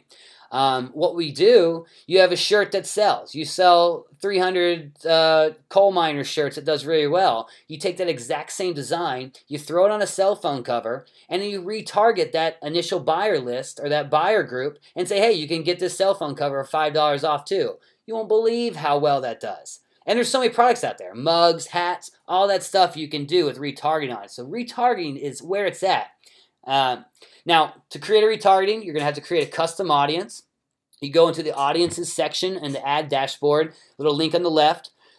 You'll see the create audience on the top right. They'll have custom audiences, lookalike audiences, and I can't remember the third one. But anyways, when we're doing our custom audience for our retargeting, what we like to do is we want to make sure that we're creating a custom audience of people that are visiting our sales page but have not visited our thank you page. Okay, so what that does is it creates a custom audience of people who have gone to the sales page and not purchased. If they've purchased, then they've been to the thank you page, and that excludes them. We already know they bought, so we don't want to promote the same product to them over and over. We're just wasting money on that case. And a lot of times people say they like the comments from people saying, oh, I bought this, I can't wait to get mine, stuff like that. Yeah, social proof does well, but remember this is retargeting. They've already seen the social proof pretty much from the initial PP ad. The fact that they're seeing the shirt over and over again is social proof. It's out there. You know, it's in the back of their mind. Oh, that shirt's professional. I've seen it 20 times over the week. You know, so that's something to keep in mind. Now, you can also create custom audiences of those who only purchase the product, like I said, that we do, and we sell cell phones, covers, mugs, whatever you can do. You can sell different styles of the shirt. You know, if someone buys a t-shirt, you wouldn't believe how many times they'll buy a hoodie too, or a tank top, or a long sleeve, or, you know, have a girlfriend that wants it or whatever. So it's very important to have retargeting audiences in all these and really dive into how you can have different variations. Start playing with them. Retargeting ads are always website conversion ads. Like I said, $5 a day start, bump up as necessary. These do awesome. I'm just telling you, this is freaking gold. We usually hit like under $5 a conversion when it comes to retargeting. That is our goal. Sometimes you're seeing $1 to $2 conversions. All right, so the key to finding conversions works. When we talk about heavy-duty retargeting, when I first did this, I would just set up a custom audience, and I would create one retargeting ad. It would have the same shirt on there and a very similar message. That's not the way you do retargeting. You test everything when you do retargeting, and you can quickly turn them off. If it's not converting, you're not getting that $5 per sale conversion, turn off the retargeting ad and just go with the ones that work. The $5 a day really allows you to kind of test different variations without spending too much money. So, different variations we're trying. Test headlines. We could go something like, if you didn't get this, you need it now, or don't miss this, or are you a veteran wife that loves hoodies, you know? Test copy, the little words that are in here. Have different variations to every ad set.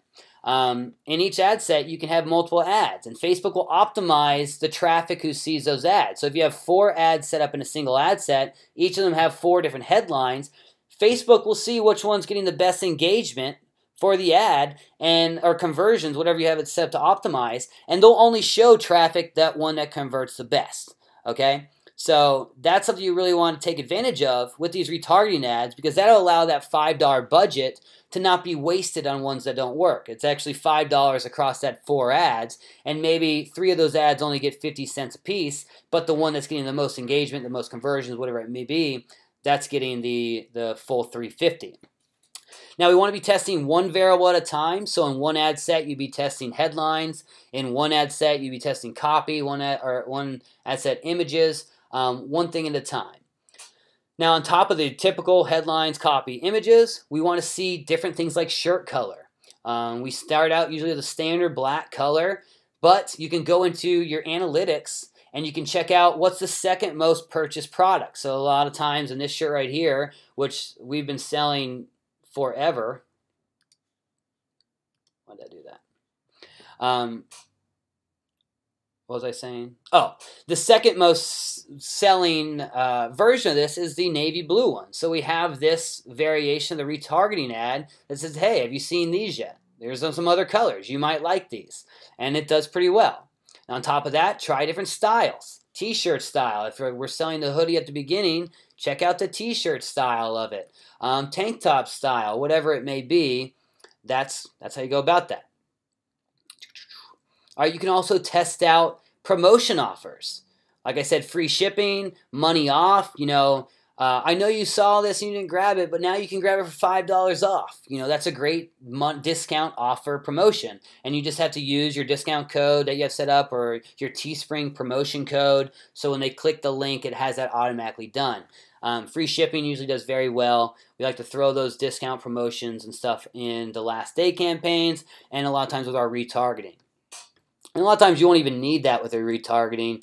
It's more about thinking the sequences of it. So we have all these going, and typically they'll all be converting. The different color one will convert, the different style one will convert, the promotion one will convert, and it's a sequence of ads that these people are seeing. Remember, 7 to 10 views before purchase.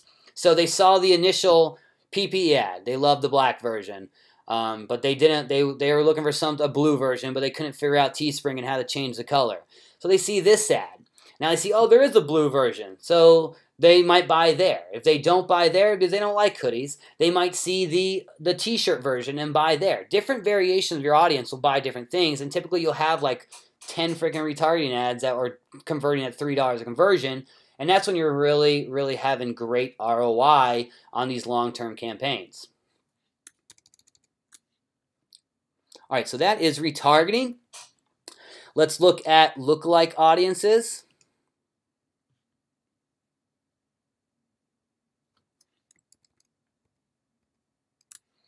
All right, so lookalike audiences can come in 2 variations. You can have a lookalike audience. Well, you can have a lot of different variations, actually. You can have a lookalike audience that is a lookalike of a custom audience you built. So the retargeting audience that you built, that custom audience that you have people that have visited your sales page and not bought your product, that is an audience that you can create a lookalike around. Now, lookalikes are Facebook will go out and find other viewers on Facebook who are similar in a lot of different ways to that initial group, okay?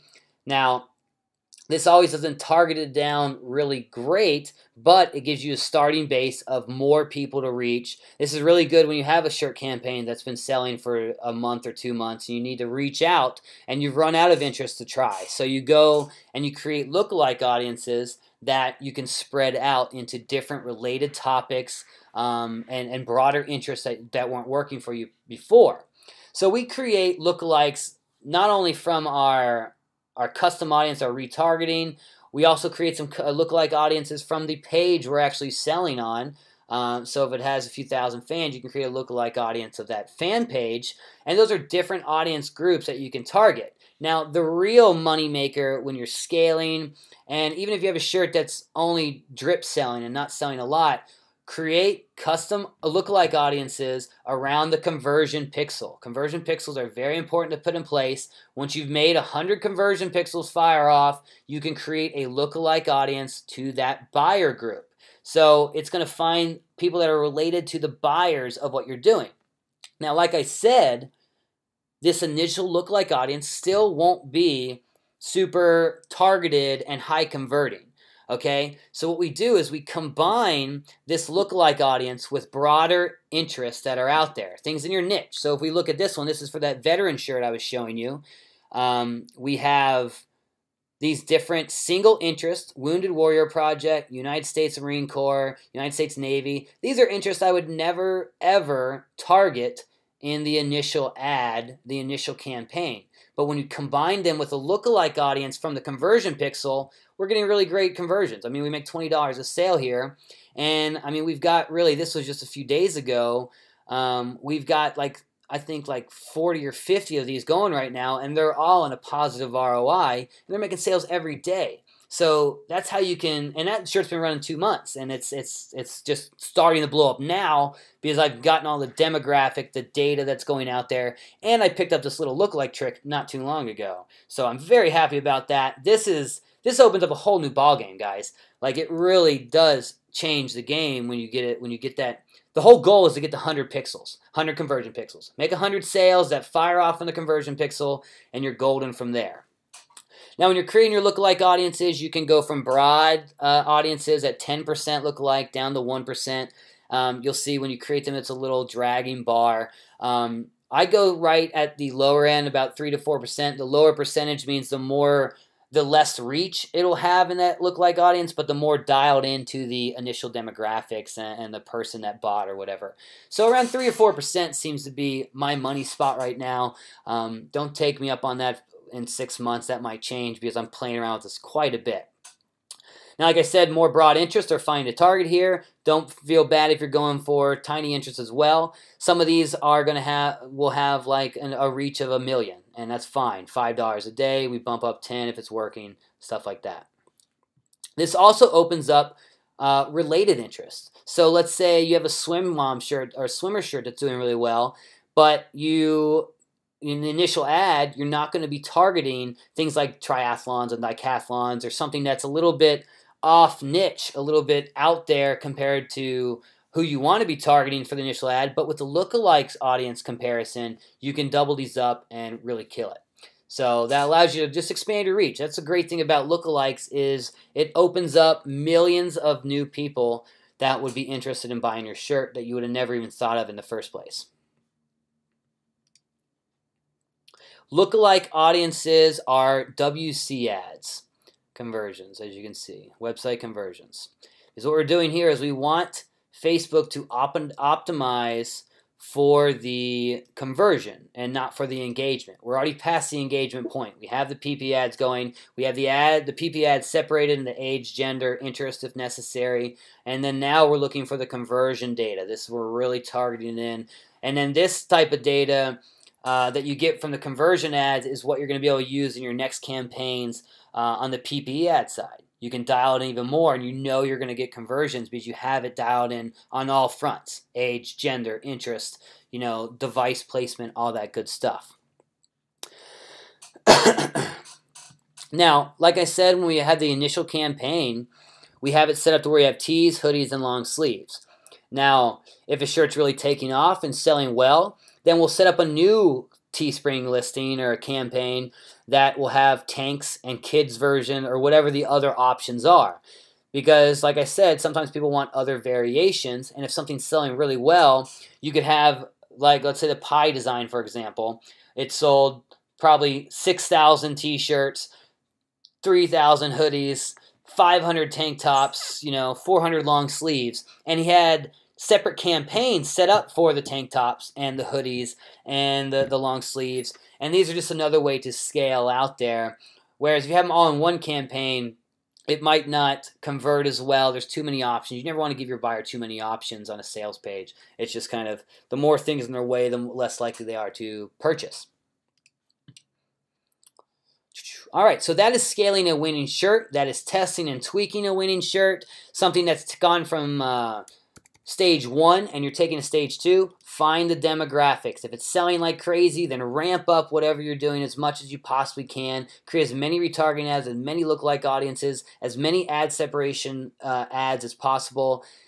And that's how you sell thousands when you have a shirt that wins. Now this, like I said, will not be happening most of the time. So this process of scaling a winning shirt really is going to be about dialing in your demographics, dialing in your interest, using those lookalike audiences, getting to that 100 mark on the conversion pixels so that you can use the lookalike audiences, and really playing around with how are you going to advertise this for the next 6 months? What areas are going to be open to really expand on? Now, if this is your first shirt that's had success in a niche, or your first shirt at all even, you're in stage 2, you've had a shirt succeed, you can sell this for the long term, a few sales a day. Now, like I said, what you want to do is you want to focus in on that niche. You want to have a few other designs popping up as soon as possible. Now, when you hit like 2 or 3 designs, especially if you're doing the rebrandable designs method to start, if you hit 2 or 3 rebrandable designs that hit off well for you in a single niche, you're going to have a lot of data to go by. You're going to know who those people are who are going to buy. You know what messages they like, all that good stuff. So this is when you want to start looking at expanding in that niche. We want to find unique designs that are one of a kind, that can sell tons to this niche, that really connect with that passion and not just a message that connects with a certain angle. So like I said, the goal here, if you're just starting or just jumping into a niche, is find 2 or 3 designs that get to stage 2 in a single niche. Once you're there, you can dial into the very targeted, focused designs that will work in that niche for you. Now, I always used to just do the rebrandable design method, and like I said, it would kind of die out on us. We had like a ceiling we'd hit, but then when we focused in on our niches, when we started doing those uniques as well as our long-term relaunch plan, it just kind of blew up from there and wasn't stopping. So we want to focus on these niches that are doing well, and you can continue to do the stage 1 at all times. Every week you're doing stage 1, finding new rebrandable designs, finding new niches that are going to go to stage 2 and make it to stage 3. But you want to focus in on a single niche as soon as possible. That's your main focus, because like I said, you'll get these niches that every shirt you launch will make you money. They'll break even at least, and then they'll have winners that really take off often. Because, like I said, the more you connect with the audience, the better you're going to sell. The more shirts you've sold in a single niche, the more you're going to know what connects with them. It's just, common sense. So, let's say you have the first shirt winning. Stage 2 went through. You've got a second shirt coming through. Don't be afraid to have the first shirt still selling. Like I said, I used to stop shirts after a month and not keep them rolling, but that kept a ceiling on us. So now what we got is we got 3 shirts going at once. Maybe only 2 of them have $25 a day budgeted to them. They're making 5 sales a day or whatever. And we have the one new design that's really taking off. It's our latest one, our newest one, and we're spending $500 a day on that one.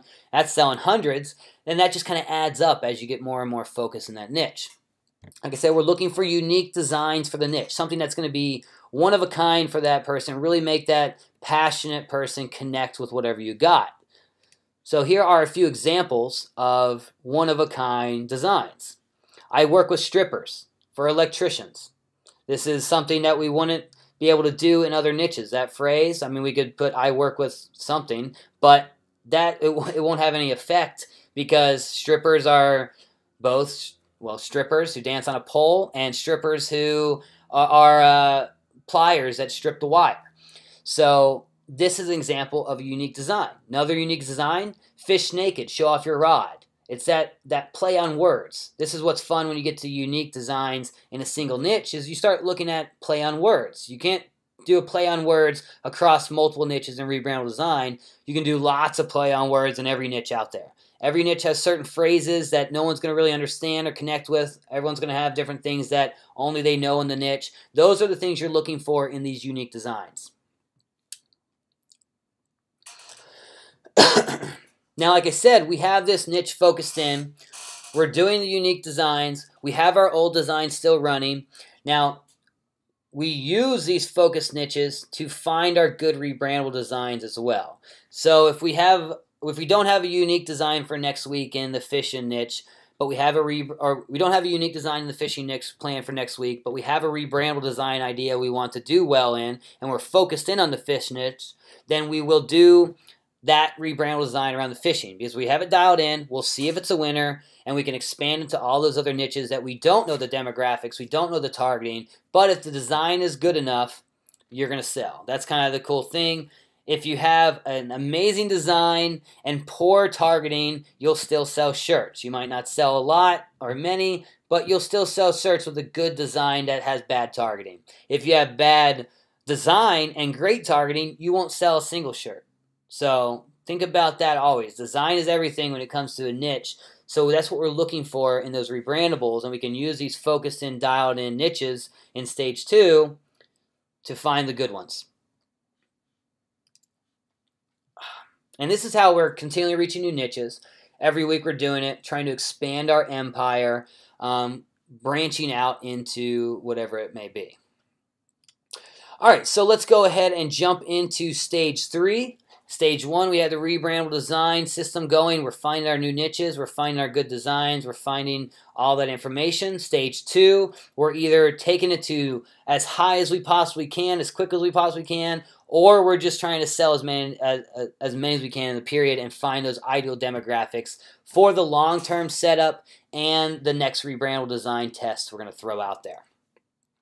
So stage 3 is our long-term status. This is where you're going to start putting in long-term processes into play for that niche. We have 2, 3 designs that are working, or you just have your first designs done very well in stage 2, or it's even just selling 5 a day at a positive ROI. It doesn't matter. You're going to stage 3 with it. We want to focus in on a niche as soon as possible so that we can start building our stage 3 assets. And those assets come down to social media, email list, and your e-commerce store. E-commerce is going to be your brand. We want to create our own brand. That's the thing that Teespring, Gearbubble, all these platforms don't really offer us, is that we cannot create our own brand. We're building their brand more so than ours. So it's important to have your own brand building system in place, because that's really where big money's made, in branding, not in products. Okay, so keep that in mind. You'll make big money by creating a powerful brand, not a powerful product. So first thing we want to do when we have a successful niche that we know we're going to focus on, we have a shirt, we have 2 shirts maybe, whatever it may be, we're going to start creating social media. And this is going to come down to fan pages. Since we're running ads, we have traffic coming to not only our t-shirts, but we're doing PP ads, remember. So they're sending traffic to our fan pages. Along with these clicks and all that, you're going to get page likes. After 2 or 3 shirt successes, you might have 3, 4, 5,000 fans on a certain page. And that's an asset that you can use. You can send traffic from this fan page to your new shirts, to your old shirts, to affiliate products, to an email list, whatever it may be. This is a very lucrative asset that's being built. Now, as you can see in our picture, we have 222 pages going right now. We have 13 niches that we're dialed in on this week, but we have the 209 other ones that are out there and have so many likes. I mean, our accountant's one only has 31 likes, but we've only launched 1 shirt in that months ago. Some of these have 500, some of them have 1,000, some have 5,000. Once we hit about 5,000 mark, we always start managing our fan pages and sending traffic through there. Since we have so many pages, I don't bother with all of them. At one point, I definitely will once I have someone who can handle all that. But right now, we're on a limited employee structure the way I've got social media. It's not our main focus. So you definitely need to be posting to your fan page with just meme pictures, social media pictures, pictures of your products, sending them to a Teespring page. Have your own e-commerce store sales page set up. Have Sunfrog shirt affiliate links in there, whatever it may be. This is traffic that you can use. Now, for a niche that we have dialed in, let's say the coal miner niche we do very well with, like I said. So we're going to do 5 messages per day. 3 of those messages are going to be niche picks. So it might be a coal miner meme or some pretty scenery for that niche, whatever it may be. Those are the niche specific picks. Next off, we have one of those are going to be sending people to a promotion. Now, you want to know what's going on in your plan. This is why we set up our schedule, so we can talk about it every Monday with the team. What's going on this week? What are we launching? What's been working last week that we have carrying over this week? What's the promotion this week? What email list we got going on? These are all things that you want your social media guys to understand, and you want to understand yourself when you're running it, because these are the messages you're going to be posting. Keep everything correlated in line. Your social media should line up with your ads. Your social media and ads should line up with your email list. Your e-commerce store should line up with all of those. That's just kind of how they build onto each other. And it adds another effect of that 7 to 10 views before you make a sale. You know, it doesn't always come down to ads. Maybe 3 of those views come from the Facebook ads and a retargeting ad. Maybe 1 of them came from an email list promotion. Maybe 3 more came from the fan page organic traffic you sent. So that is how you hit that 10 views before purchase without having to spend money on it every time. Now, in these 5 messages, we also send a list builder. Once we hit a very focused niche, as I'm going to talk about in the next little section, we create email newsletters, and this is very important. This is a very powerful asset, where fan pages are a great asset, but they don't have as much reach potential and, you know, targeting traffic, the trust building as an email list would. So for those fan pages that we've sold a few shirts in, we've never really had huge winners go off, but we've maybe sold 10 shirts that each sold 15 shirts over the past year. We have maybe 1,000 likes, 2,000, 3,000 likes on that page. Then we'll start posting messages that page as well, where we're only doing 3 messages per day. We won't set up an email newsletter or anything like that for those niches, just to save some time, because remember, we're focusing on our main niches that are selling. That's where the money's at for us right now, so that's where we put our focus on. So for these other ones that have fans and are an asset, we'll do 3 messages a day. 2 of those will be a niche pick, and 1 of those will be a promotion pick. So it could be the shirt you're launching this week, or if you're not even launching a shirt in that niche, then you can do affiliate promotions. It's just extra money that's sitting on the table, and a lot of people leave off the table. So I have a 3-part, 3-step system for managing social media, and this is all outsourced. You know, fan pages are very easy to outsource, very inexpensive. A VA can handle this, especially when you set up into the system we got going here. We have step 1, calendar creation. Now, let's say we want to promote, we want to set up 7 days next week of fan page posts. Well, I have my guys go ahead, first step, create a schedule like this, to where these are 3 pics a day, 2 pictures, 1 product. And what's happening here is we create the schedule, and this allows us to know all the information we need to move forward. We know which shirt we're promoting, we know what links to plug in, we know how many pictures, memes, and quotes or whatever we need. And then we can, once the schedule is created, we can go find all that content. And we can go into step 2, and where we gather it. Now, something you want to do before you start creating a schedule, create a master product list, okay? So all the shirts you have on hand, all the shirts that you want to sell on Sunfrog or Redbubble or whatever affiliate platform you're using, have a list of those shirts, have the pictures available in a folder, and have links for them all, so that you don't have to be out, go look for that product, find the link every time. You just have this master product list, and when you get to the actual posting part, you can just plug and play. You know, when you're creating this schedule, my project lead creates a schedule, sends it to our VA. The VA knows to gather the content that fits. They know to post the links and the messages that fit. Very simple stuff. Like I said, be well versed in your promotion plans every week, because that's what's going to show here. If we're having like a giveaway contest or something, then we want to have that going on the day we release it on the ad. Do it organically too, and then the day after, have the message say, hey, don't forget our giveaway. You know, have it all correlate together and work together. Like I said, once you have this calendar created, the next step is to go gather the content.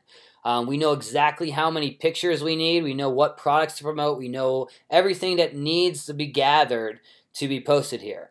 So, and that's exactly what the VA will do. Now, for like 20 pages, it usually takes a few days for someone to find all the pics, especially if you're doing a whole month. There's a lot of programs out there that can help you with this, to find content and all that, even automatic. I like to have our guys really be hands-on with our social media, because we correlate our promotion plans so much. If we're using automatic tools, then you're not going to have the effect of sequencing and leading into your promotion. If it's a giveaway, like I said, or a $5 discount, the automatic won't market that appropriately. You really want to kind of plan it out. So this is simple, gather all the content, get the pics, get the product pics, put them in one place. We have a Google Drive folder that our VA uploads them to. Then we move on to step 3, and this is just posting it. I currently use Tanner Larson's FB Post Scheduler. I don't know if this is still for sale. It was, I think I bought it like 2-3 years ago or something. But it's just kind of a standard mass uploading tool for our fan pages. As you can see, we choose an image, we put this, we move to the next one, and at the very bottom you click submit, and it submits them all there. I've been looking at some other tools for this, and definitely been talking to a programmer to create our own custom dashboard to handle this, because I have a lot of features that I'd like to see myself. But there's a cool one, meetedgar.com, I've been looking at. It's kind of got the automatic thing in place, lets you categorize your post. It will help if you don't want to be posting this all yourself. You don't have the money to hire a VA or anything like that, or an employee. This can handle it pretty well. So that is social media, just getting it started. Our fan page is the assets we have. Next off, we want to start building email lists in our targeted, effective niches.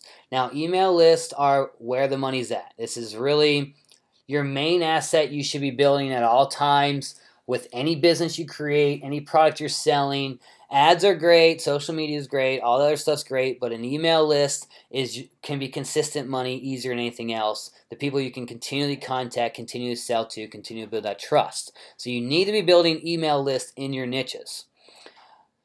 All right, so email lists, another point, they can be used as custom audiences too. So when you're doing your ads, you can have a custom audience targeting your email list so you know those people are interested. So let's take a look at some newsletters. We have 4 different types of email newsletters that I use in my system. We start off with a fan page or a fan club funnel. So we have the asset of the fan page, social media fan page. We know these people are fans of the niche, so it just kind of makes sense to create a email newsletter that's focused on those fans. All right? What is this? Okay, so a fan club, this is an example here of our Pug Club. So for our Pug fan page and our Pug shirts, this is a simple squeeze page. Welcome to the Pug Club. Sign up for Pug health tips, special offers, groups, whatever. This is just a fan page or a newsletter that's for those that are genuine fans of the niche. This works really great with our novelty goods because this is people who are passionate about the niche. Now remember, this isn't necessarily a sales newsletter. It's not heavy sales. We're not pushing them in to be buyers, but we're growing another asset of quality fans in the niche. It'd be like creating a lookalike audience from a fan page and dialing it in or something like that. Now for this, we like to use a pen name that's going to be the exact demographics of our target buyer, our ideal buyer. From stage 1 and 2, we know what age, what gender, what type of people like these products, so we're going to create a pen name who fits that setting. Said no, promoting heavy. We're doing ideal products, t-shirt, stickers, novelty goods, anything Pug related they're going to love. This is a great funnel to lead into our other funnels. So if on day 2 you do a promotion to a shirt, you could send them on day 3 to a discount funnel to get $10 off that shirt or something along those lines. So that is our first email newsletter. Next off, we have discount funnels. So if we have a shirt that's been selling, our first shirt, we went through the first 4 weeks. It sold well, did great. We'll set up a discount funnel in week 5 to get $10 off. And what this is going to do, it's going to bring in people who are much more interested in buying products. The fan club is focused on people who are fans of that niche. The discount funnel is focused on people who want $10 off the actual product. So that's the kind of a cool thing with the discount funnel is you're bringing in a little bit more buyers. Your pen name can be it could be the same as the fan club pen name, but it could also be a product or a service or your brand or whatever, because these people are expecting to be sold to. Once they enter their email, they're expecting to be sent to the sales page with their discount. So it's kind of brings that little bit different of a lead. You can sell a little bit more. You can push this initial shirt, this initial offer, a little heavier than you could. As you can see in this example, we've got the freaking awesome Pig Mom shirt. That's rocking, $10 discount. They enter their email. They're instantly sent to our Teespring page with the $10 off promotion code, and this pops up, converts very well. Next off, we have giveaway funnels. Now, this is the same type of thing. We're going to give away products once a month. In this case, you can see a free pig cell phone cover. So we have this squeeze page out there. Win your free pig cell phone cover. We'll announce the winner once a month. Sign up here. Now, this is other people who are kind of in between the discount and the fan club. They're people who want products, but they're also super fans of the niche that didn't sign up to the newsletter to purchase. They signed up to get something free. So they're not as ideally targeted as a discount funnel to buyers, but like I said, they're that middle ground where they will buy products, and they'll especially buy that initial product that you push, especially if you're only giving 1 or 2 away a week or a month. You'll have a lot of other fans, a lot of other email subscribers who will want to purchase that and not wait on getting it for free.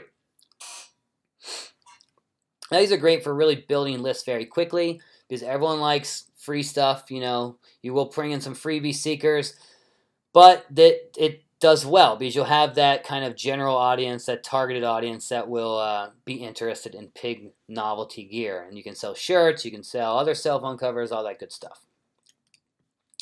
Now, next we have the how-to funnel, and this is more for kind of information on things. This is going to kind of allow you to branch out in your niche. Where we started off with t-shirts, but let's say we're selling a pug t-shirt. Those same pug owners, probably a lot of them have trouble with their dog peeing in the house or eating their shoes or whatever the information is that they want to learn. It's not a physical product they're looking to buy. It's more they're looking for information, and that's where a how-to funnel comes into place. Every niche out there has how-to possibilities that you just have to figure out. And this is just much like the make money online niche setup that we have, where you have a free video or a free guide on how to make money selling t-shirts. They're on your list. Then you sell them more products, how-to guides, physical products on how to do that. And that's exactly what we're doing in the how-to funnel.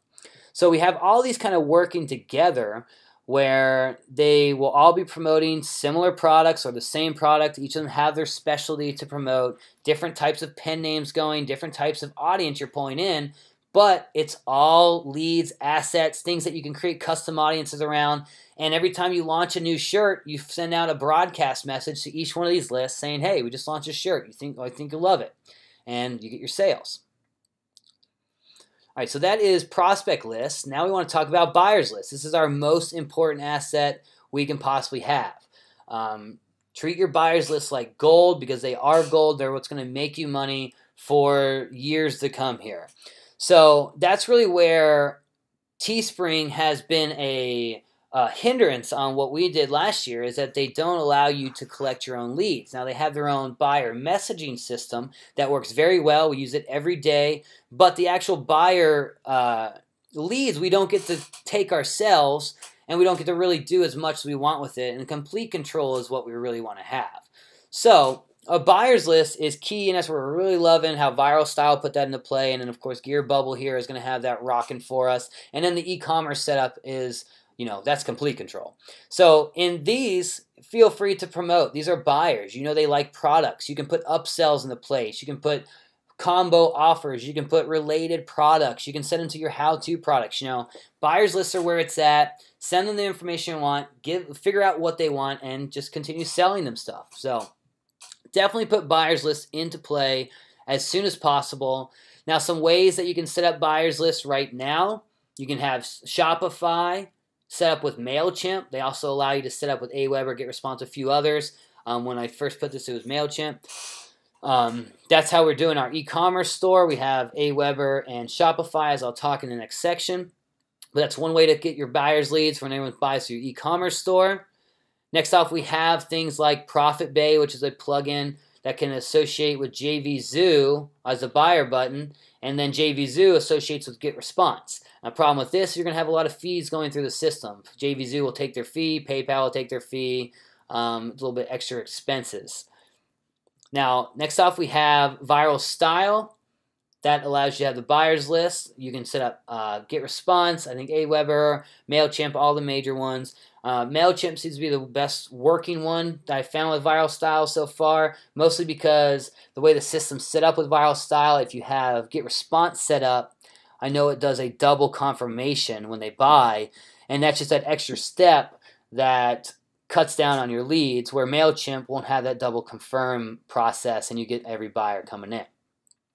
Now, and like I said, Teespring has their buyer messaging system, and Represent also has their buyer messaging system that you can use, and definitely use that every day if you're using those platforms. So that is email lists. Those are definitely gold. You want those in place as soon as possible. Next off, we have e-commerce, and this is becoming my best friend here in 2015 because of, like I said, complete control. And it's brand building. I'm building a brand instead of I'm building product sales. You know, we're not worrying about finding 25 new winners every week like we were all last year. Now I can find one winner a week. It doesn't matter because I've got 35 shirts on my e-commerce store that are selling a few every day from social media, from email lists, from our ads dripping in, whatever your traffic sources out there. And this is where you can really expand on those traffic sources because you have your brand. And really the main thing here is this is margins. You know, Teespring, all those different platforms, they're going to have their own markup on products because they want to make profit too. Here we have a lot more control of who we use, what's going on. We do have to handle a lot more things, not a lot more things, but a few more things that may take up time, but the margins end up being better in your favor, especially when we're outsourcing like we all should be. All right, so on top of margins, like I said, we can really expand on our traffic sources. We just have fan pages and email lists to start with our ads, so we're going to move into full-out social media. Anything you have on Facebook can be posted on Pinterest, can be posted on Twitter, can be posted on Google+. Those are all traffic sources that are different than our fan page, and they'll have different buyers, and you'll be able to reach more people with really the same amount of effort. Now, platforms like Pinterest and Twitter are starting to offer advertising as well, and Pinterest ads are kind of ideal for what we sell, if you think about it, because that's really where people share this type of stuff, and that's where our ideal women buyer group really hangs out a lot. So those are, I've been playing with those just recently a lot more, a lot of fun. Seem to be working well, and it's just another traffic source we're going to be able to go out there. Now, on top of that, we can look into Google traffic. AdWords. AdWords are something that's a lot of guys are doing very well with. We're just starting to implement with our e-commerce. SEO, that's gold when it comes to your e-commerce store. This is your brand, your website, so you can get it ranked on the Google search engines for like best swimmer shirt, you know, whatever. And you'll have organic traffic coming in from Google on a regular basis, which is pretty cool.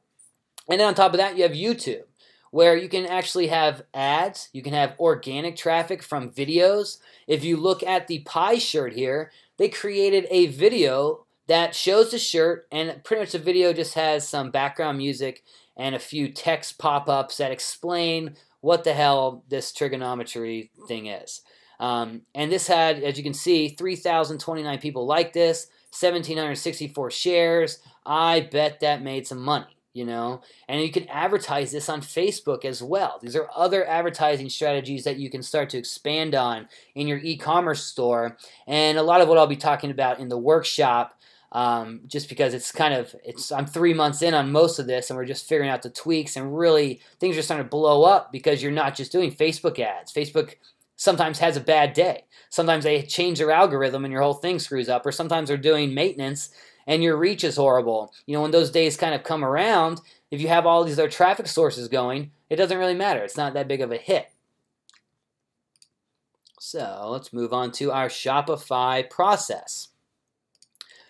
All right, so we have multiple stores going right now. I hit a bunch of different niches. I like to create a store per industry. So I can branch out to other products. I have one Shopify store for t-shirts exclusively. It's just a t-shirt brand. We're selling all our t-shirts on here. We're getting our buyers leads from each one. We have upsells in place, all that type of stuff.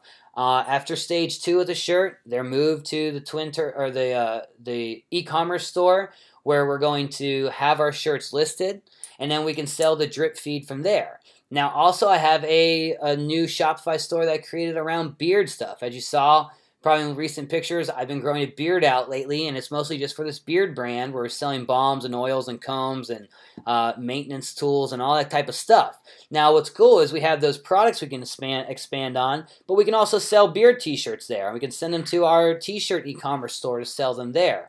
And then we have a dog Shopify store where we sell everything dog-related, bowls, collars, leashes, toys, you know, all that type of stuff. And obviously, shirts are very big in that as well.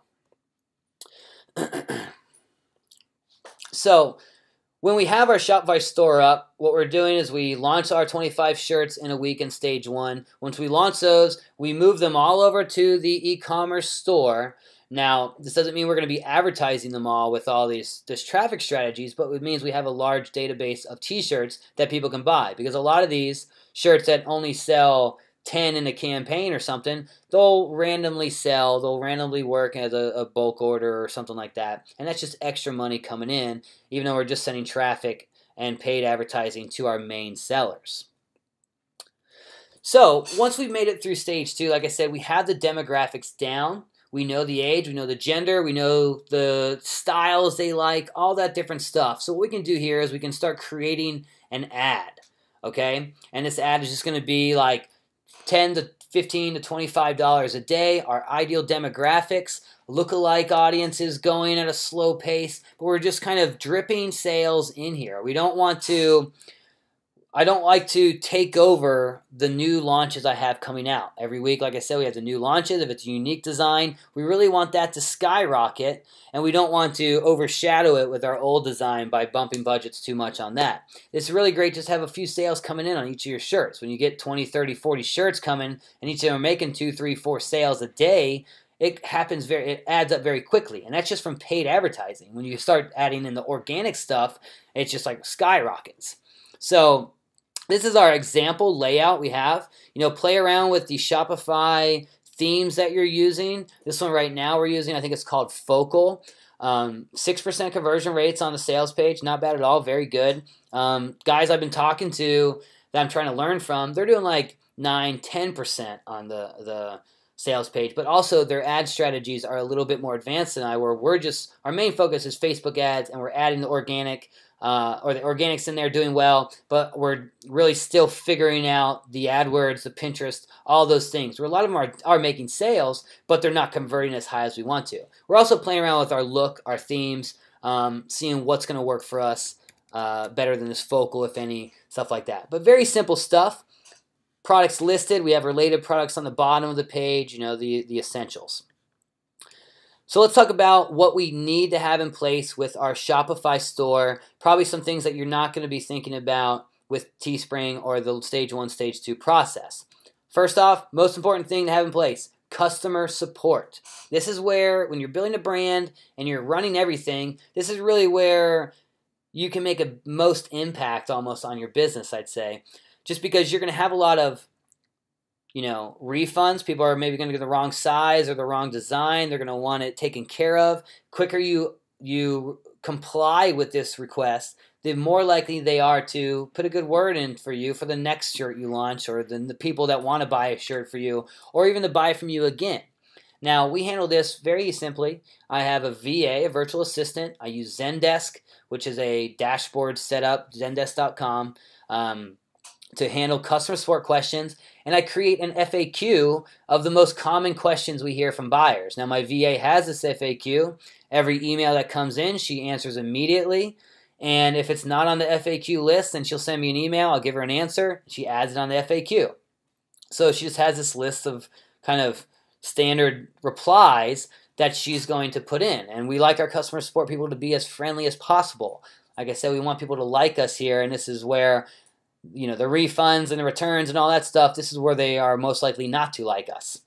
And soon we're going to be putting in a little toll-free number that they can call, have a little live operator with the same FAQ, just be answering questions and things like that to give it that professionalism look. The more professional you are, the better customer support will appear, and the bigger your brand will be able to go.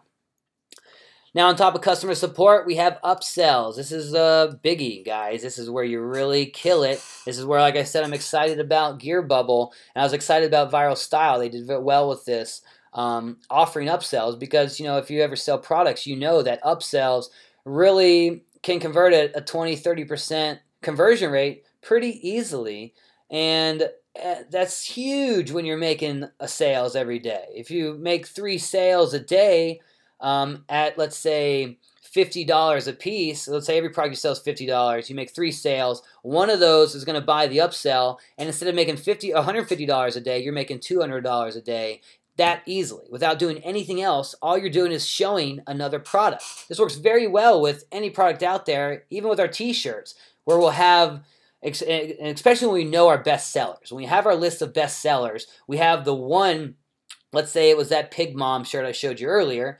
The freaking awesome Pig Mom's the initial one they buy, and then we have maybe a freaking awesome Pig Dad as the upsell. Now, this is a very great place to offer that cross relationship offer, because if someone's a mom, there's probably a dad. If someone's a wife, there's definitely a husband. If, you know, that type of stuff that we can do. This also works great if it's a second bestseller pig shirt that's not dad related, but 2 mom related shirts, you know. So upsells are great. Have them in place always. They will boost your margins like crazy. And if you have the right upsells in place, you'll have like 2, 3, 4 orders or products purchased every order. And like I said, really, really boost what you're making per customer. Now, with Shopify, there's lots of apps out there to handle this. I'm using the app called Product Upsell. It has a monthly fee, but it's easily paid for within the first day every month, because upsells, they just add 20-30% every day. I mean, just think about that. Instantly, just one piece in there adds 30% to your bottom line. Huge. Next off, buyer list. Talked a lot about this. Shopify supports a lot of different autoresponders. GetResponse, Aweber, MailChimp. I'm using Aweber with them just because I'm familiar with them more than MailChimp. And GetResponse doesn't allow me to separate buyers list per shirt purchase. So with the GetResponse buyer list in Shopify, you're only allowed to create one single list, and everyone who buys off of your Shopify store will be added to that buyer list. Now, I want it to where if someone buys my freaking awesome Pig Mom shirt, I want to have an autoresponder that sells them other Pig Mom shirts and cell phone covers and all that stuff. So Aweber and MailChimp allows us to dial that in so that we can target into that group, and that's really important.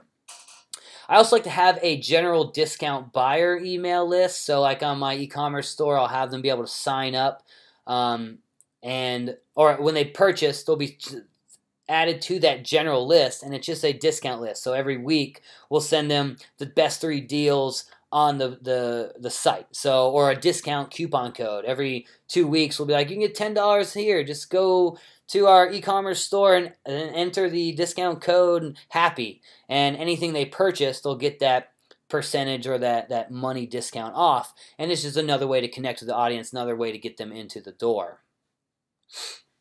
And then also the discount coupons, we use these often after someone buys. Usually on the welcome email, I'll put that same message like that. It'll just say, if someone bought the freaking awesome Pig Mom shirt, they're on the Pig Mom buyer list, the first thing will say, hey, you can get $5 off this awesome Pig Dad shirt here. You know, just gets them back in the store, gets them buying, all that type of stuff. Next thing is retargeting and conversion pixels. We already talked about this a lot. You know, different than Teespring, setting up retargeting conversion pixels takes a little bit of code to put in the right places, but it's the same exact thing we're doing. We want these in place so that we can create lookalike audiences, retarget with our sequences, and all that type of stuff. All right, so last thing here is we want to have easy order processing. You know, with Teespring and all those, Gear Bubble, the best thing about this is when a sale's made, it's made. You don't have to handle the fulfillment, no customer support, nothing like that. All you have to have is create the designs, send the traffic, you make money, you're golden. With us, with the Shopify setup, we're handling customer support, obviously, but when a shirt sale is made, we need to go buy that shirt and send it to the right person. Now, we initially started this just by drop shipping, through like Sunfrog. We would mark up our prices on the e-commerce store, drop down whatever our design price was on Sunfrog, best margins possible there. But this is a pain in the ass to be able to do that. So now what we use is scalable press, and there's a few other platforms out there. Printful, can't remember, media something. Anyway, scalable press allows you to easily integrate your Shopify API with their printing service. So when you have your t-shirts listed on Shopify, you can go into Scalable Press, set up your account, set up your Shopify, and Scalable Press will automatically see what designs are on your Twin Turtle or your e-commerce store.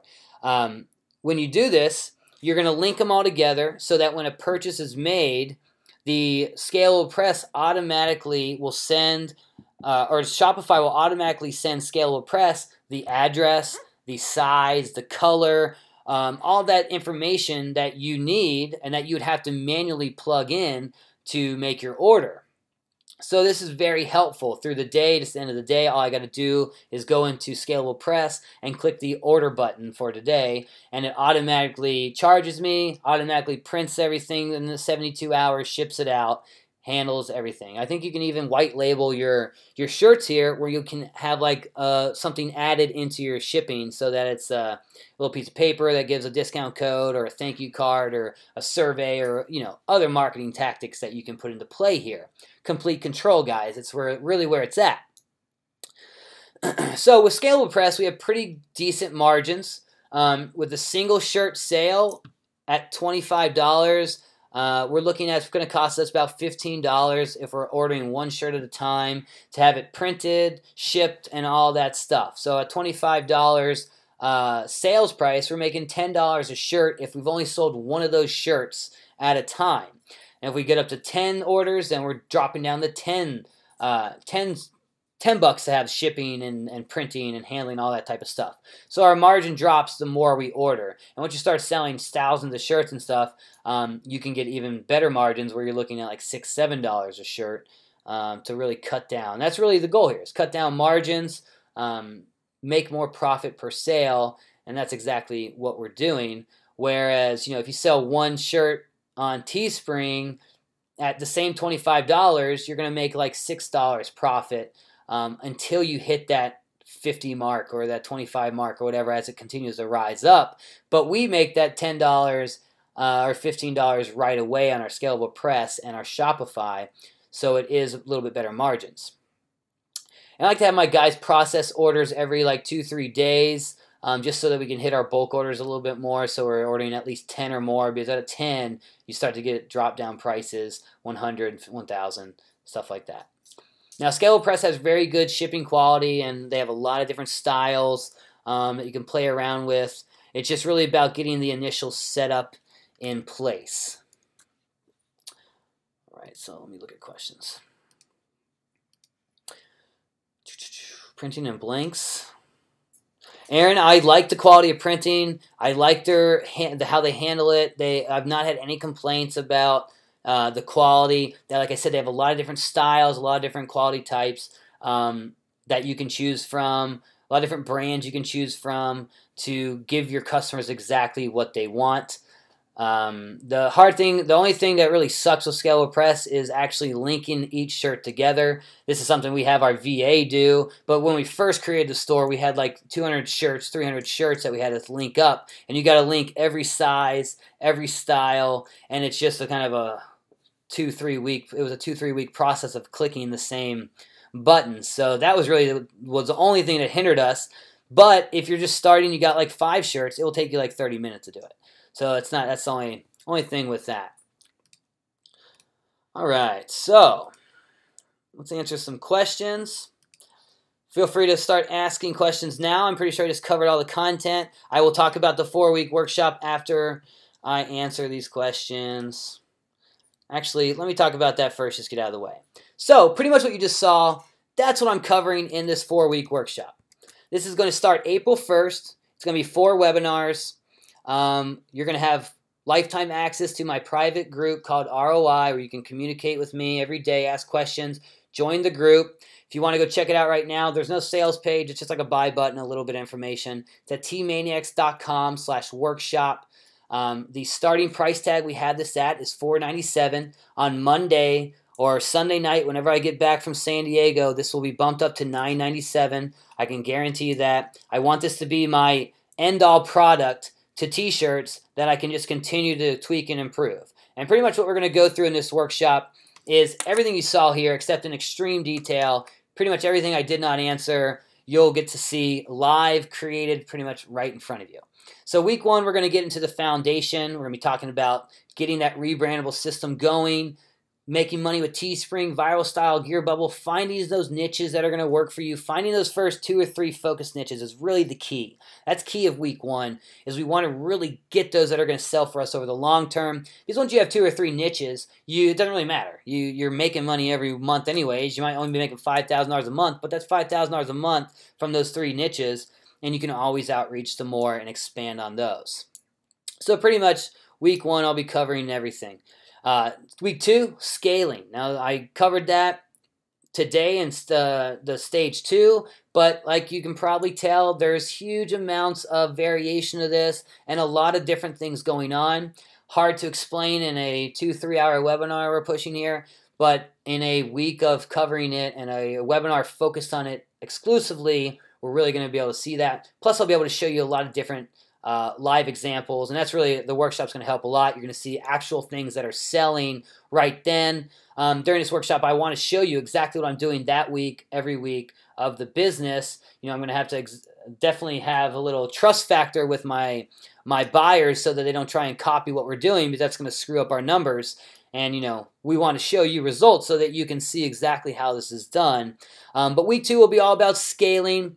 Just really diving into that. Over the past 3 months, 6 months, I have been improving this drastically. My ad system really sucked in 2014. It was just the initial, like I had been teaching, $25 a day, double it every day until it evens out. Now, as you can see, custom lookalike audiences, heavy-duty retargeting. We're doing fan page lookalikes, custom audiences from email lists, all of this crazy stuff to scale so that we're selling 1,000 shirts.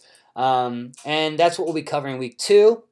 Week 3, we're going to be talking about the long-term setup in place. That's going to be really a lot about the e-commerce store, Shopify. There's a lot of walkthrough videos I'm going to have to show you on that, because it's, you control it all. So it makes a little bit more hassle on what you need to set up and put in place, but it's all worth it in the end. And that's what we'll be covering there, getting the upsells, the buyers list, the retargeting, conversion, pixels, all that type of stuff with this week 3 data. Now, week 4, we're going to get into the pretty much how to just let it run for you from there. So we're going to talk about a traffic explosion, expanding past Facebook ads in your initial organic. We'll get into the SEO, the AdWords, the Pinterest, all that good stuff that we are adding in to build our brand and really make it explode. We're also going to be talking about outsourcing the whole thing in this section so that you can, not have to do any of it yourself, which is really the best part of this all. So once again, right now, $497, guys. You want to hop on this. It's a 4-week-long program. Really going to be intense. I want to show you guys everything. You can find that at tmaniacs.com/workshop. Monday morning, Sunday night. It's going to jump up to double that. We'll have it at $997. So you definitely want to hop on there right now if this is something you're into. So now I'll get to questions. So go ahead, ask questions. All right. All right, Johnny. Will you teach hiring, staffing for this stuff? Yes, that will be week 4, like I just mentioned. Yeah, we have a team of like 4 right now that are in-house. It's tough. Outsourcing's tough because you're going to go through some shitty employees, and that's really what I've noticed. We had a hindrance not only in our advertising in the beginning of the year here, where we kind of hit that ceiling of 50, 60,000. And then what was really holding us back was the advertising, and I had 2 guys that just were not pulling their weight, and that happens often. And you you'll go through some people, but when you have the right system in place and you know what you're looking for, you can find some really A players, and that's really the key there, and that's what I'm going to help you out with the hiring and staffing, because I know that is a very difficult part of it all. All right, what type of ROI am I seeing on my Pinterest ads? You know, Lewis, I'm not well versed in it enough to have great data. We're seeing positive returns, but probably only in the 50 to 100% ROI at most type of range. I'm just starting to play around with this. I have a lot of mentors that I have training me, so by week 4 I should have that down pretty packed. We're really putting into play hardcore this upcoming week, and then this event I'm going to in San Diego, I'm gonna be able to chit chat with all the guys who do this on the $1 million level. All right, Jeffrey, is there a replay? Yeah, I'll be sending that out tomorrow. All right. Love to see you in there, Ron. All right, I'm sorry if I pronounced that incorrectly. But you ask, it seems like launching Teespring at the first stage is just to find promising niches worth dominating in later stages. That's exactly right.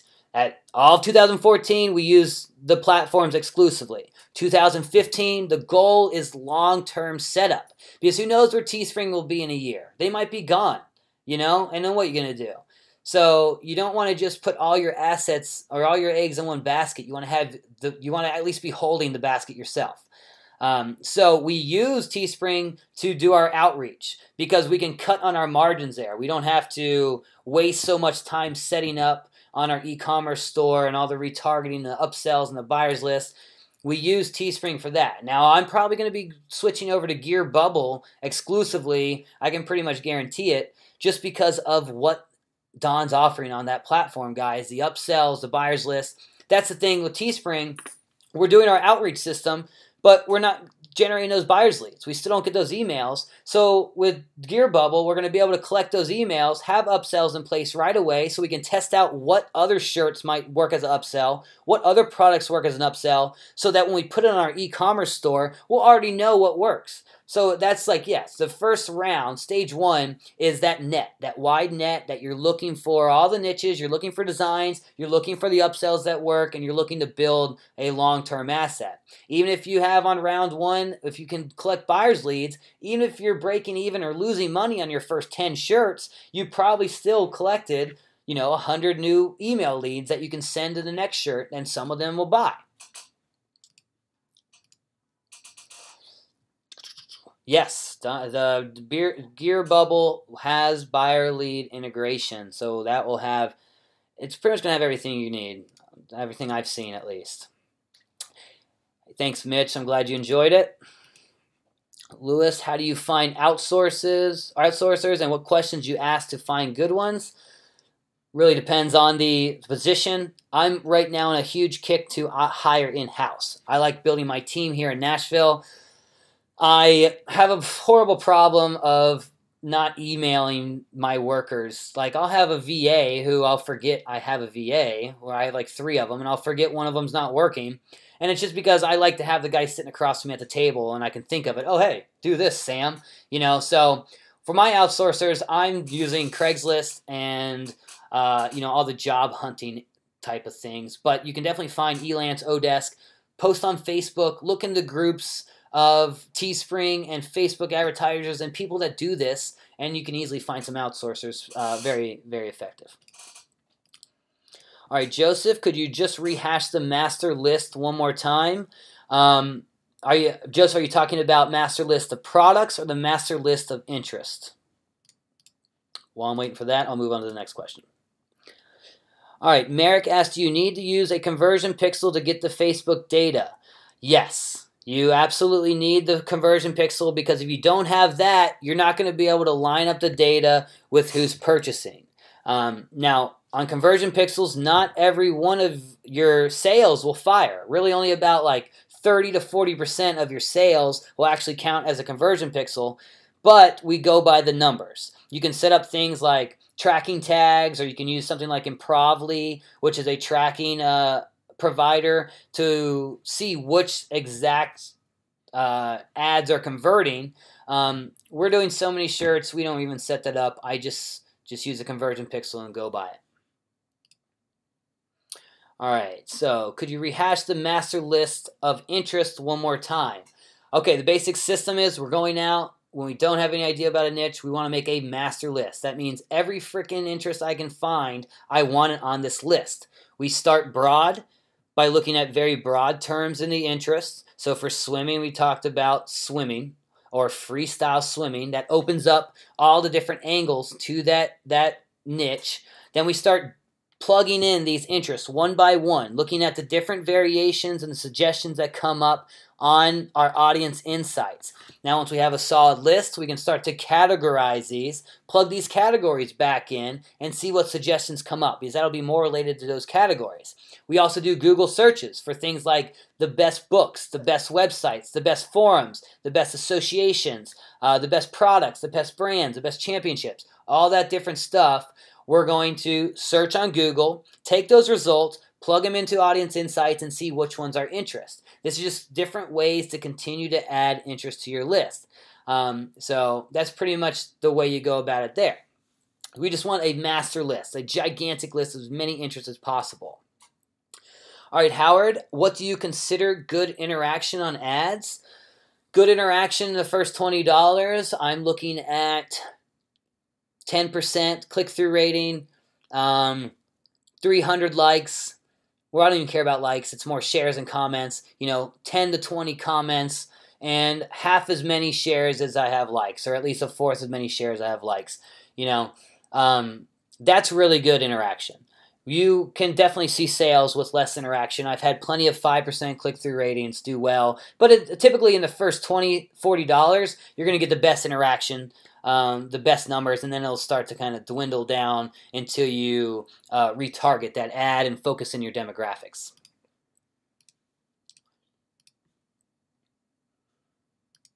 All right, what is considered a big interest by Merrick?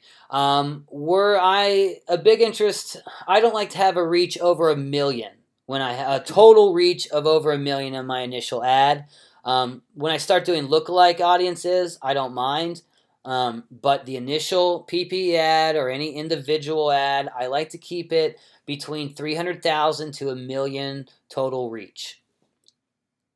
And that doesn't mean that those won't work. It's just that, remember, we're trying to find the ideal group of interest that we can use in the initial setting.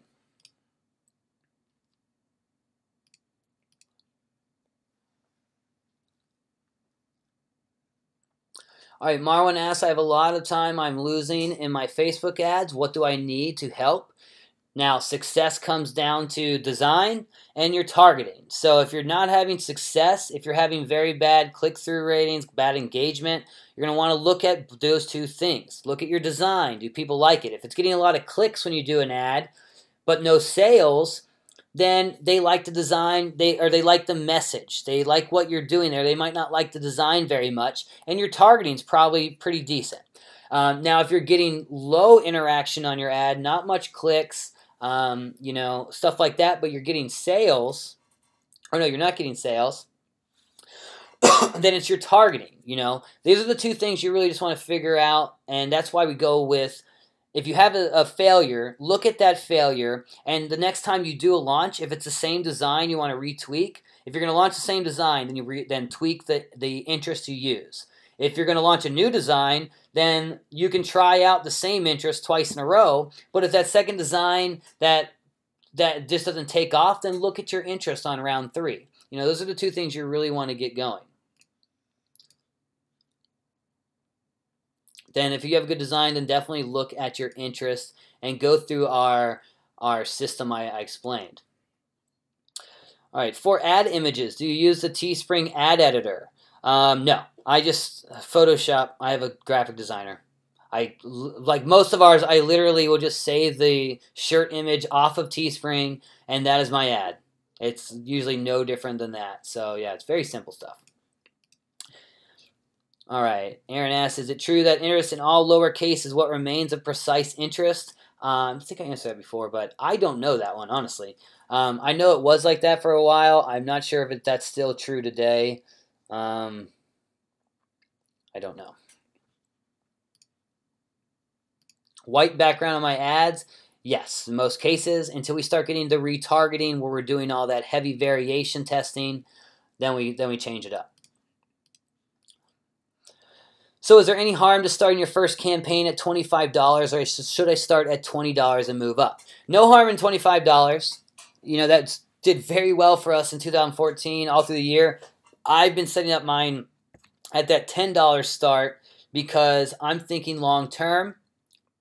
It seems the more time you give, the less you spend on certain ads, the better Facebook is going to be able to optimize that ad. You don't want to bump up too quickly. You want to, when you start getting into advanced Facebook advertising, things I can't even get into because it's so freaking much and stuff I don't even understand at that level. But it has a lot to do with total reach of your ad. So if your ad has 500,000 total reach with all your interests, then you really are going to, you'll never want to have a budget of over like $100 or $50 for that reach. Now, if you have a reach of an ad that has like 1.5 million, then you can bump that up to 250 max. And this is the part I was talking about. When you bump up your budget too much, Facebook's going to show crap traffic. Well, we want to slowly and gradually move into our max budget per reach scenario. And as you can probably tell as I'm just explaining this, it's a little bit complicated until you kind of see the numbers and stuff like that. And like I said, I'm still playing around with that stuff as well. Right now I'm playing around with how many ads I want or how many ad sets I want in a single campaign. Previously, like I said, with the PP ad, it's just one campaign with PP as the original ad. And if I separate interest and age and gender, I would just create ad sets under that one campaign. So we'd have like 30 or 40 or 50 or even 100 ad sets in one campaign. And that worked out pretty good. But we're starting to notice and hear around the grapevine of these guys doing, 100,000 a day in ads.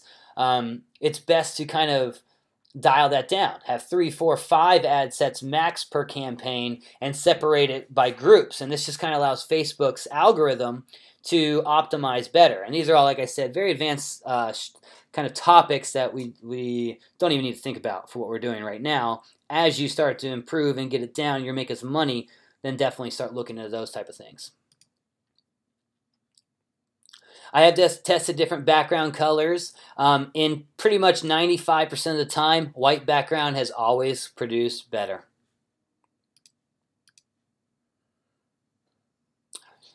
$25 shirt price. Okay, yeah. No, I've seen no conversion drop from bumping up to $25 in my shirt price compared to $20. Sometimes a campaign will drop it down to $22 with a discount offer or something like that, but that's about as far as we go. Plus, it's just at $5 extra profit, so it kind of makes up on the lower conversions. Yeah, Cecil mentioned here, if you pay attention to your post comments, people will tell you when they want a hoodie, tank, etc. Definitely be interacting on your post. Always interact on the comments. And not, you don't have to reply to everyone, but reply to ones that make sense. If people are asking questions, answer the question. Someone says, how do I buy this? Then say, click the green button and send them the link. That's simple. But always be looking at your comments and seeing, because people will tell you, oh yeah, like I want a tank top in this, or I love that design, but I really hate that picture on it. That type of stuff you're going to see through the comments. So pay attention every night, have your guy going through there. All right, Merrick asks, how do you give free shipping on the first 20 orders? Well, with Teespring, we're just using the promotion code, PR equals whatever your free shipping is, and then you can turn it off after you've made 20 sales. And really, we don't even turn it off. We just say first 20 orders, and I've not had anyone comment on it yet. The free shipping does add a little bit of conversion rate for us, we've noticed, but it's not necessary. All right, how much should we expect to pay a VA for this type of work? Always expect price to be correlated with quality. I have some VAs I pay $400 a month who work 40 hours a week for me, and they do great. It's very simple task, collecting pictures from my fan pages, collecting or posting t-shirts to Teespring. Very simple work that you can dial down step by step. Those lower end VAs, and then you got VAs that are kind of the normal priced employees where you're spending $3,000, $4,000, $5,000 a month. But when you're outsourcing, make sure that the people you're paying are making you money back. That's the whole thing here. So if they're not making you money, you either have to improve how you have the system set up for them to follow, or you need to fire them because they're not pulling their weight.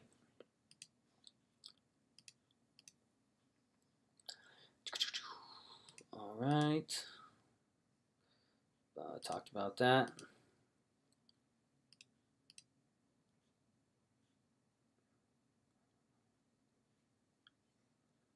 All right, best way to monitor my campaigns, just like I showed in stage 2 there about the reporting.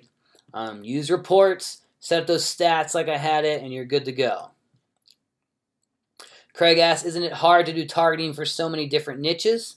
Definitely. I mean, like I said, it takes time, but after you have done that initial targeting, or that initial research that might take you 3-4 hours the first time, you have this gigantic niche list or interest list that you can go back to, and you don't really ever touch it again until you have one that really takes off and starts making money for you. All right, can you set a promo code to end after so many orders? No, not automatically. You'd have to do it manually. But like I said, all it takes on Teespring is turning the promotion code on and off with a simple button, just like you would an ad. Lewis asks, have you tried using AdExpresso to monitor your ads? Yes, I have used AdExpresso and I've used Quaya. They're both good. They help speed up the process. I don't use either much anymore. I find it's not really necessary for us. As long as you got the power editor down, you can really crank it as far as timing goes. AdExpresso does have that nice little intersect tool implemented, but Audience Intersects works just fine for that as well. All right, for the promotion code, would I have to change the link the ad uses? No, after you turn it off, you can still have the same promotion code. It just won't pop up that green screen as long as you have it. You can really, on your Teespring links, like the tracking code after your Teespring link is $variable1 equals variable2. So you can change variable1 to whatever you want, variable2 whatever you want. For the promotion code, it's $PR equals, and then whatever your promotion code you created. Now, if you put your Teespring campaign and you put whatever you want after it, it's still going to go to that same link. It's just anything after the lets the browser and the server know, all right, track this. Where's this coming from? Look at this variable. So that's about it. All right, so that looks about it for questions. Oh, never mind. How much did I set the price of a female and kid shirt if I set a male shirt at $24.95? I set them around the same. Just if it's a female women's fitted, we'll maybe do $27.95 because they cost a little bit more than the basic. Kids, we're not really using kids shirts that often to explode our campaigns. It's just kind of extra sales, so anything extra I count good for the kids, unless it's a kids-focused campaign. So we'll set those, sometimes around $20 to $25 the kids, sometimes a little cheaper just because it is a kid's shirt. People expect to pay less for kids' clothing. When should I use a tracking code? Whenever you want, Merrick. It's really up to you. I used to use them all the time, but I would use tracking codes and conversion pixels, and I would use both pieces of data to really track everything. But honestly, I just use conversion pixels now, and it works just fine.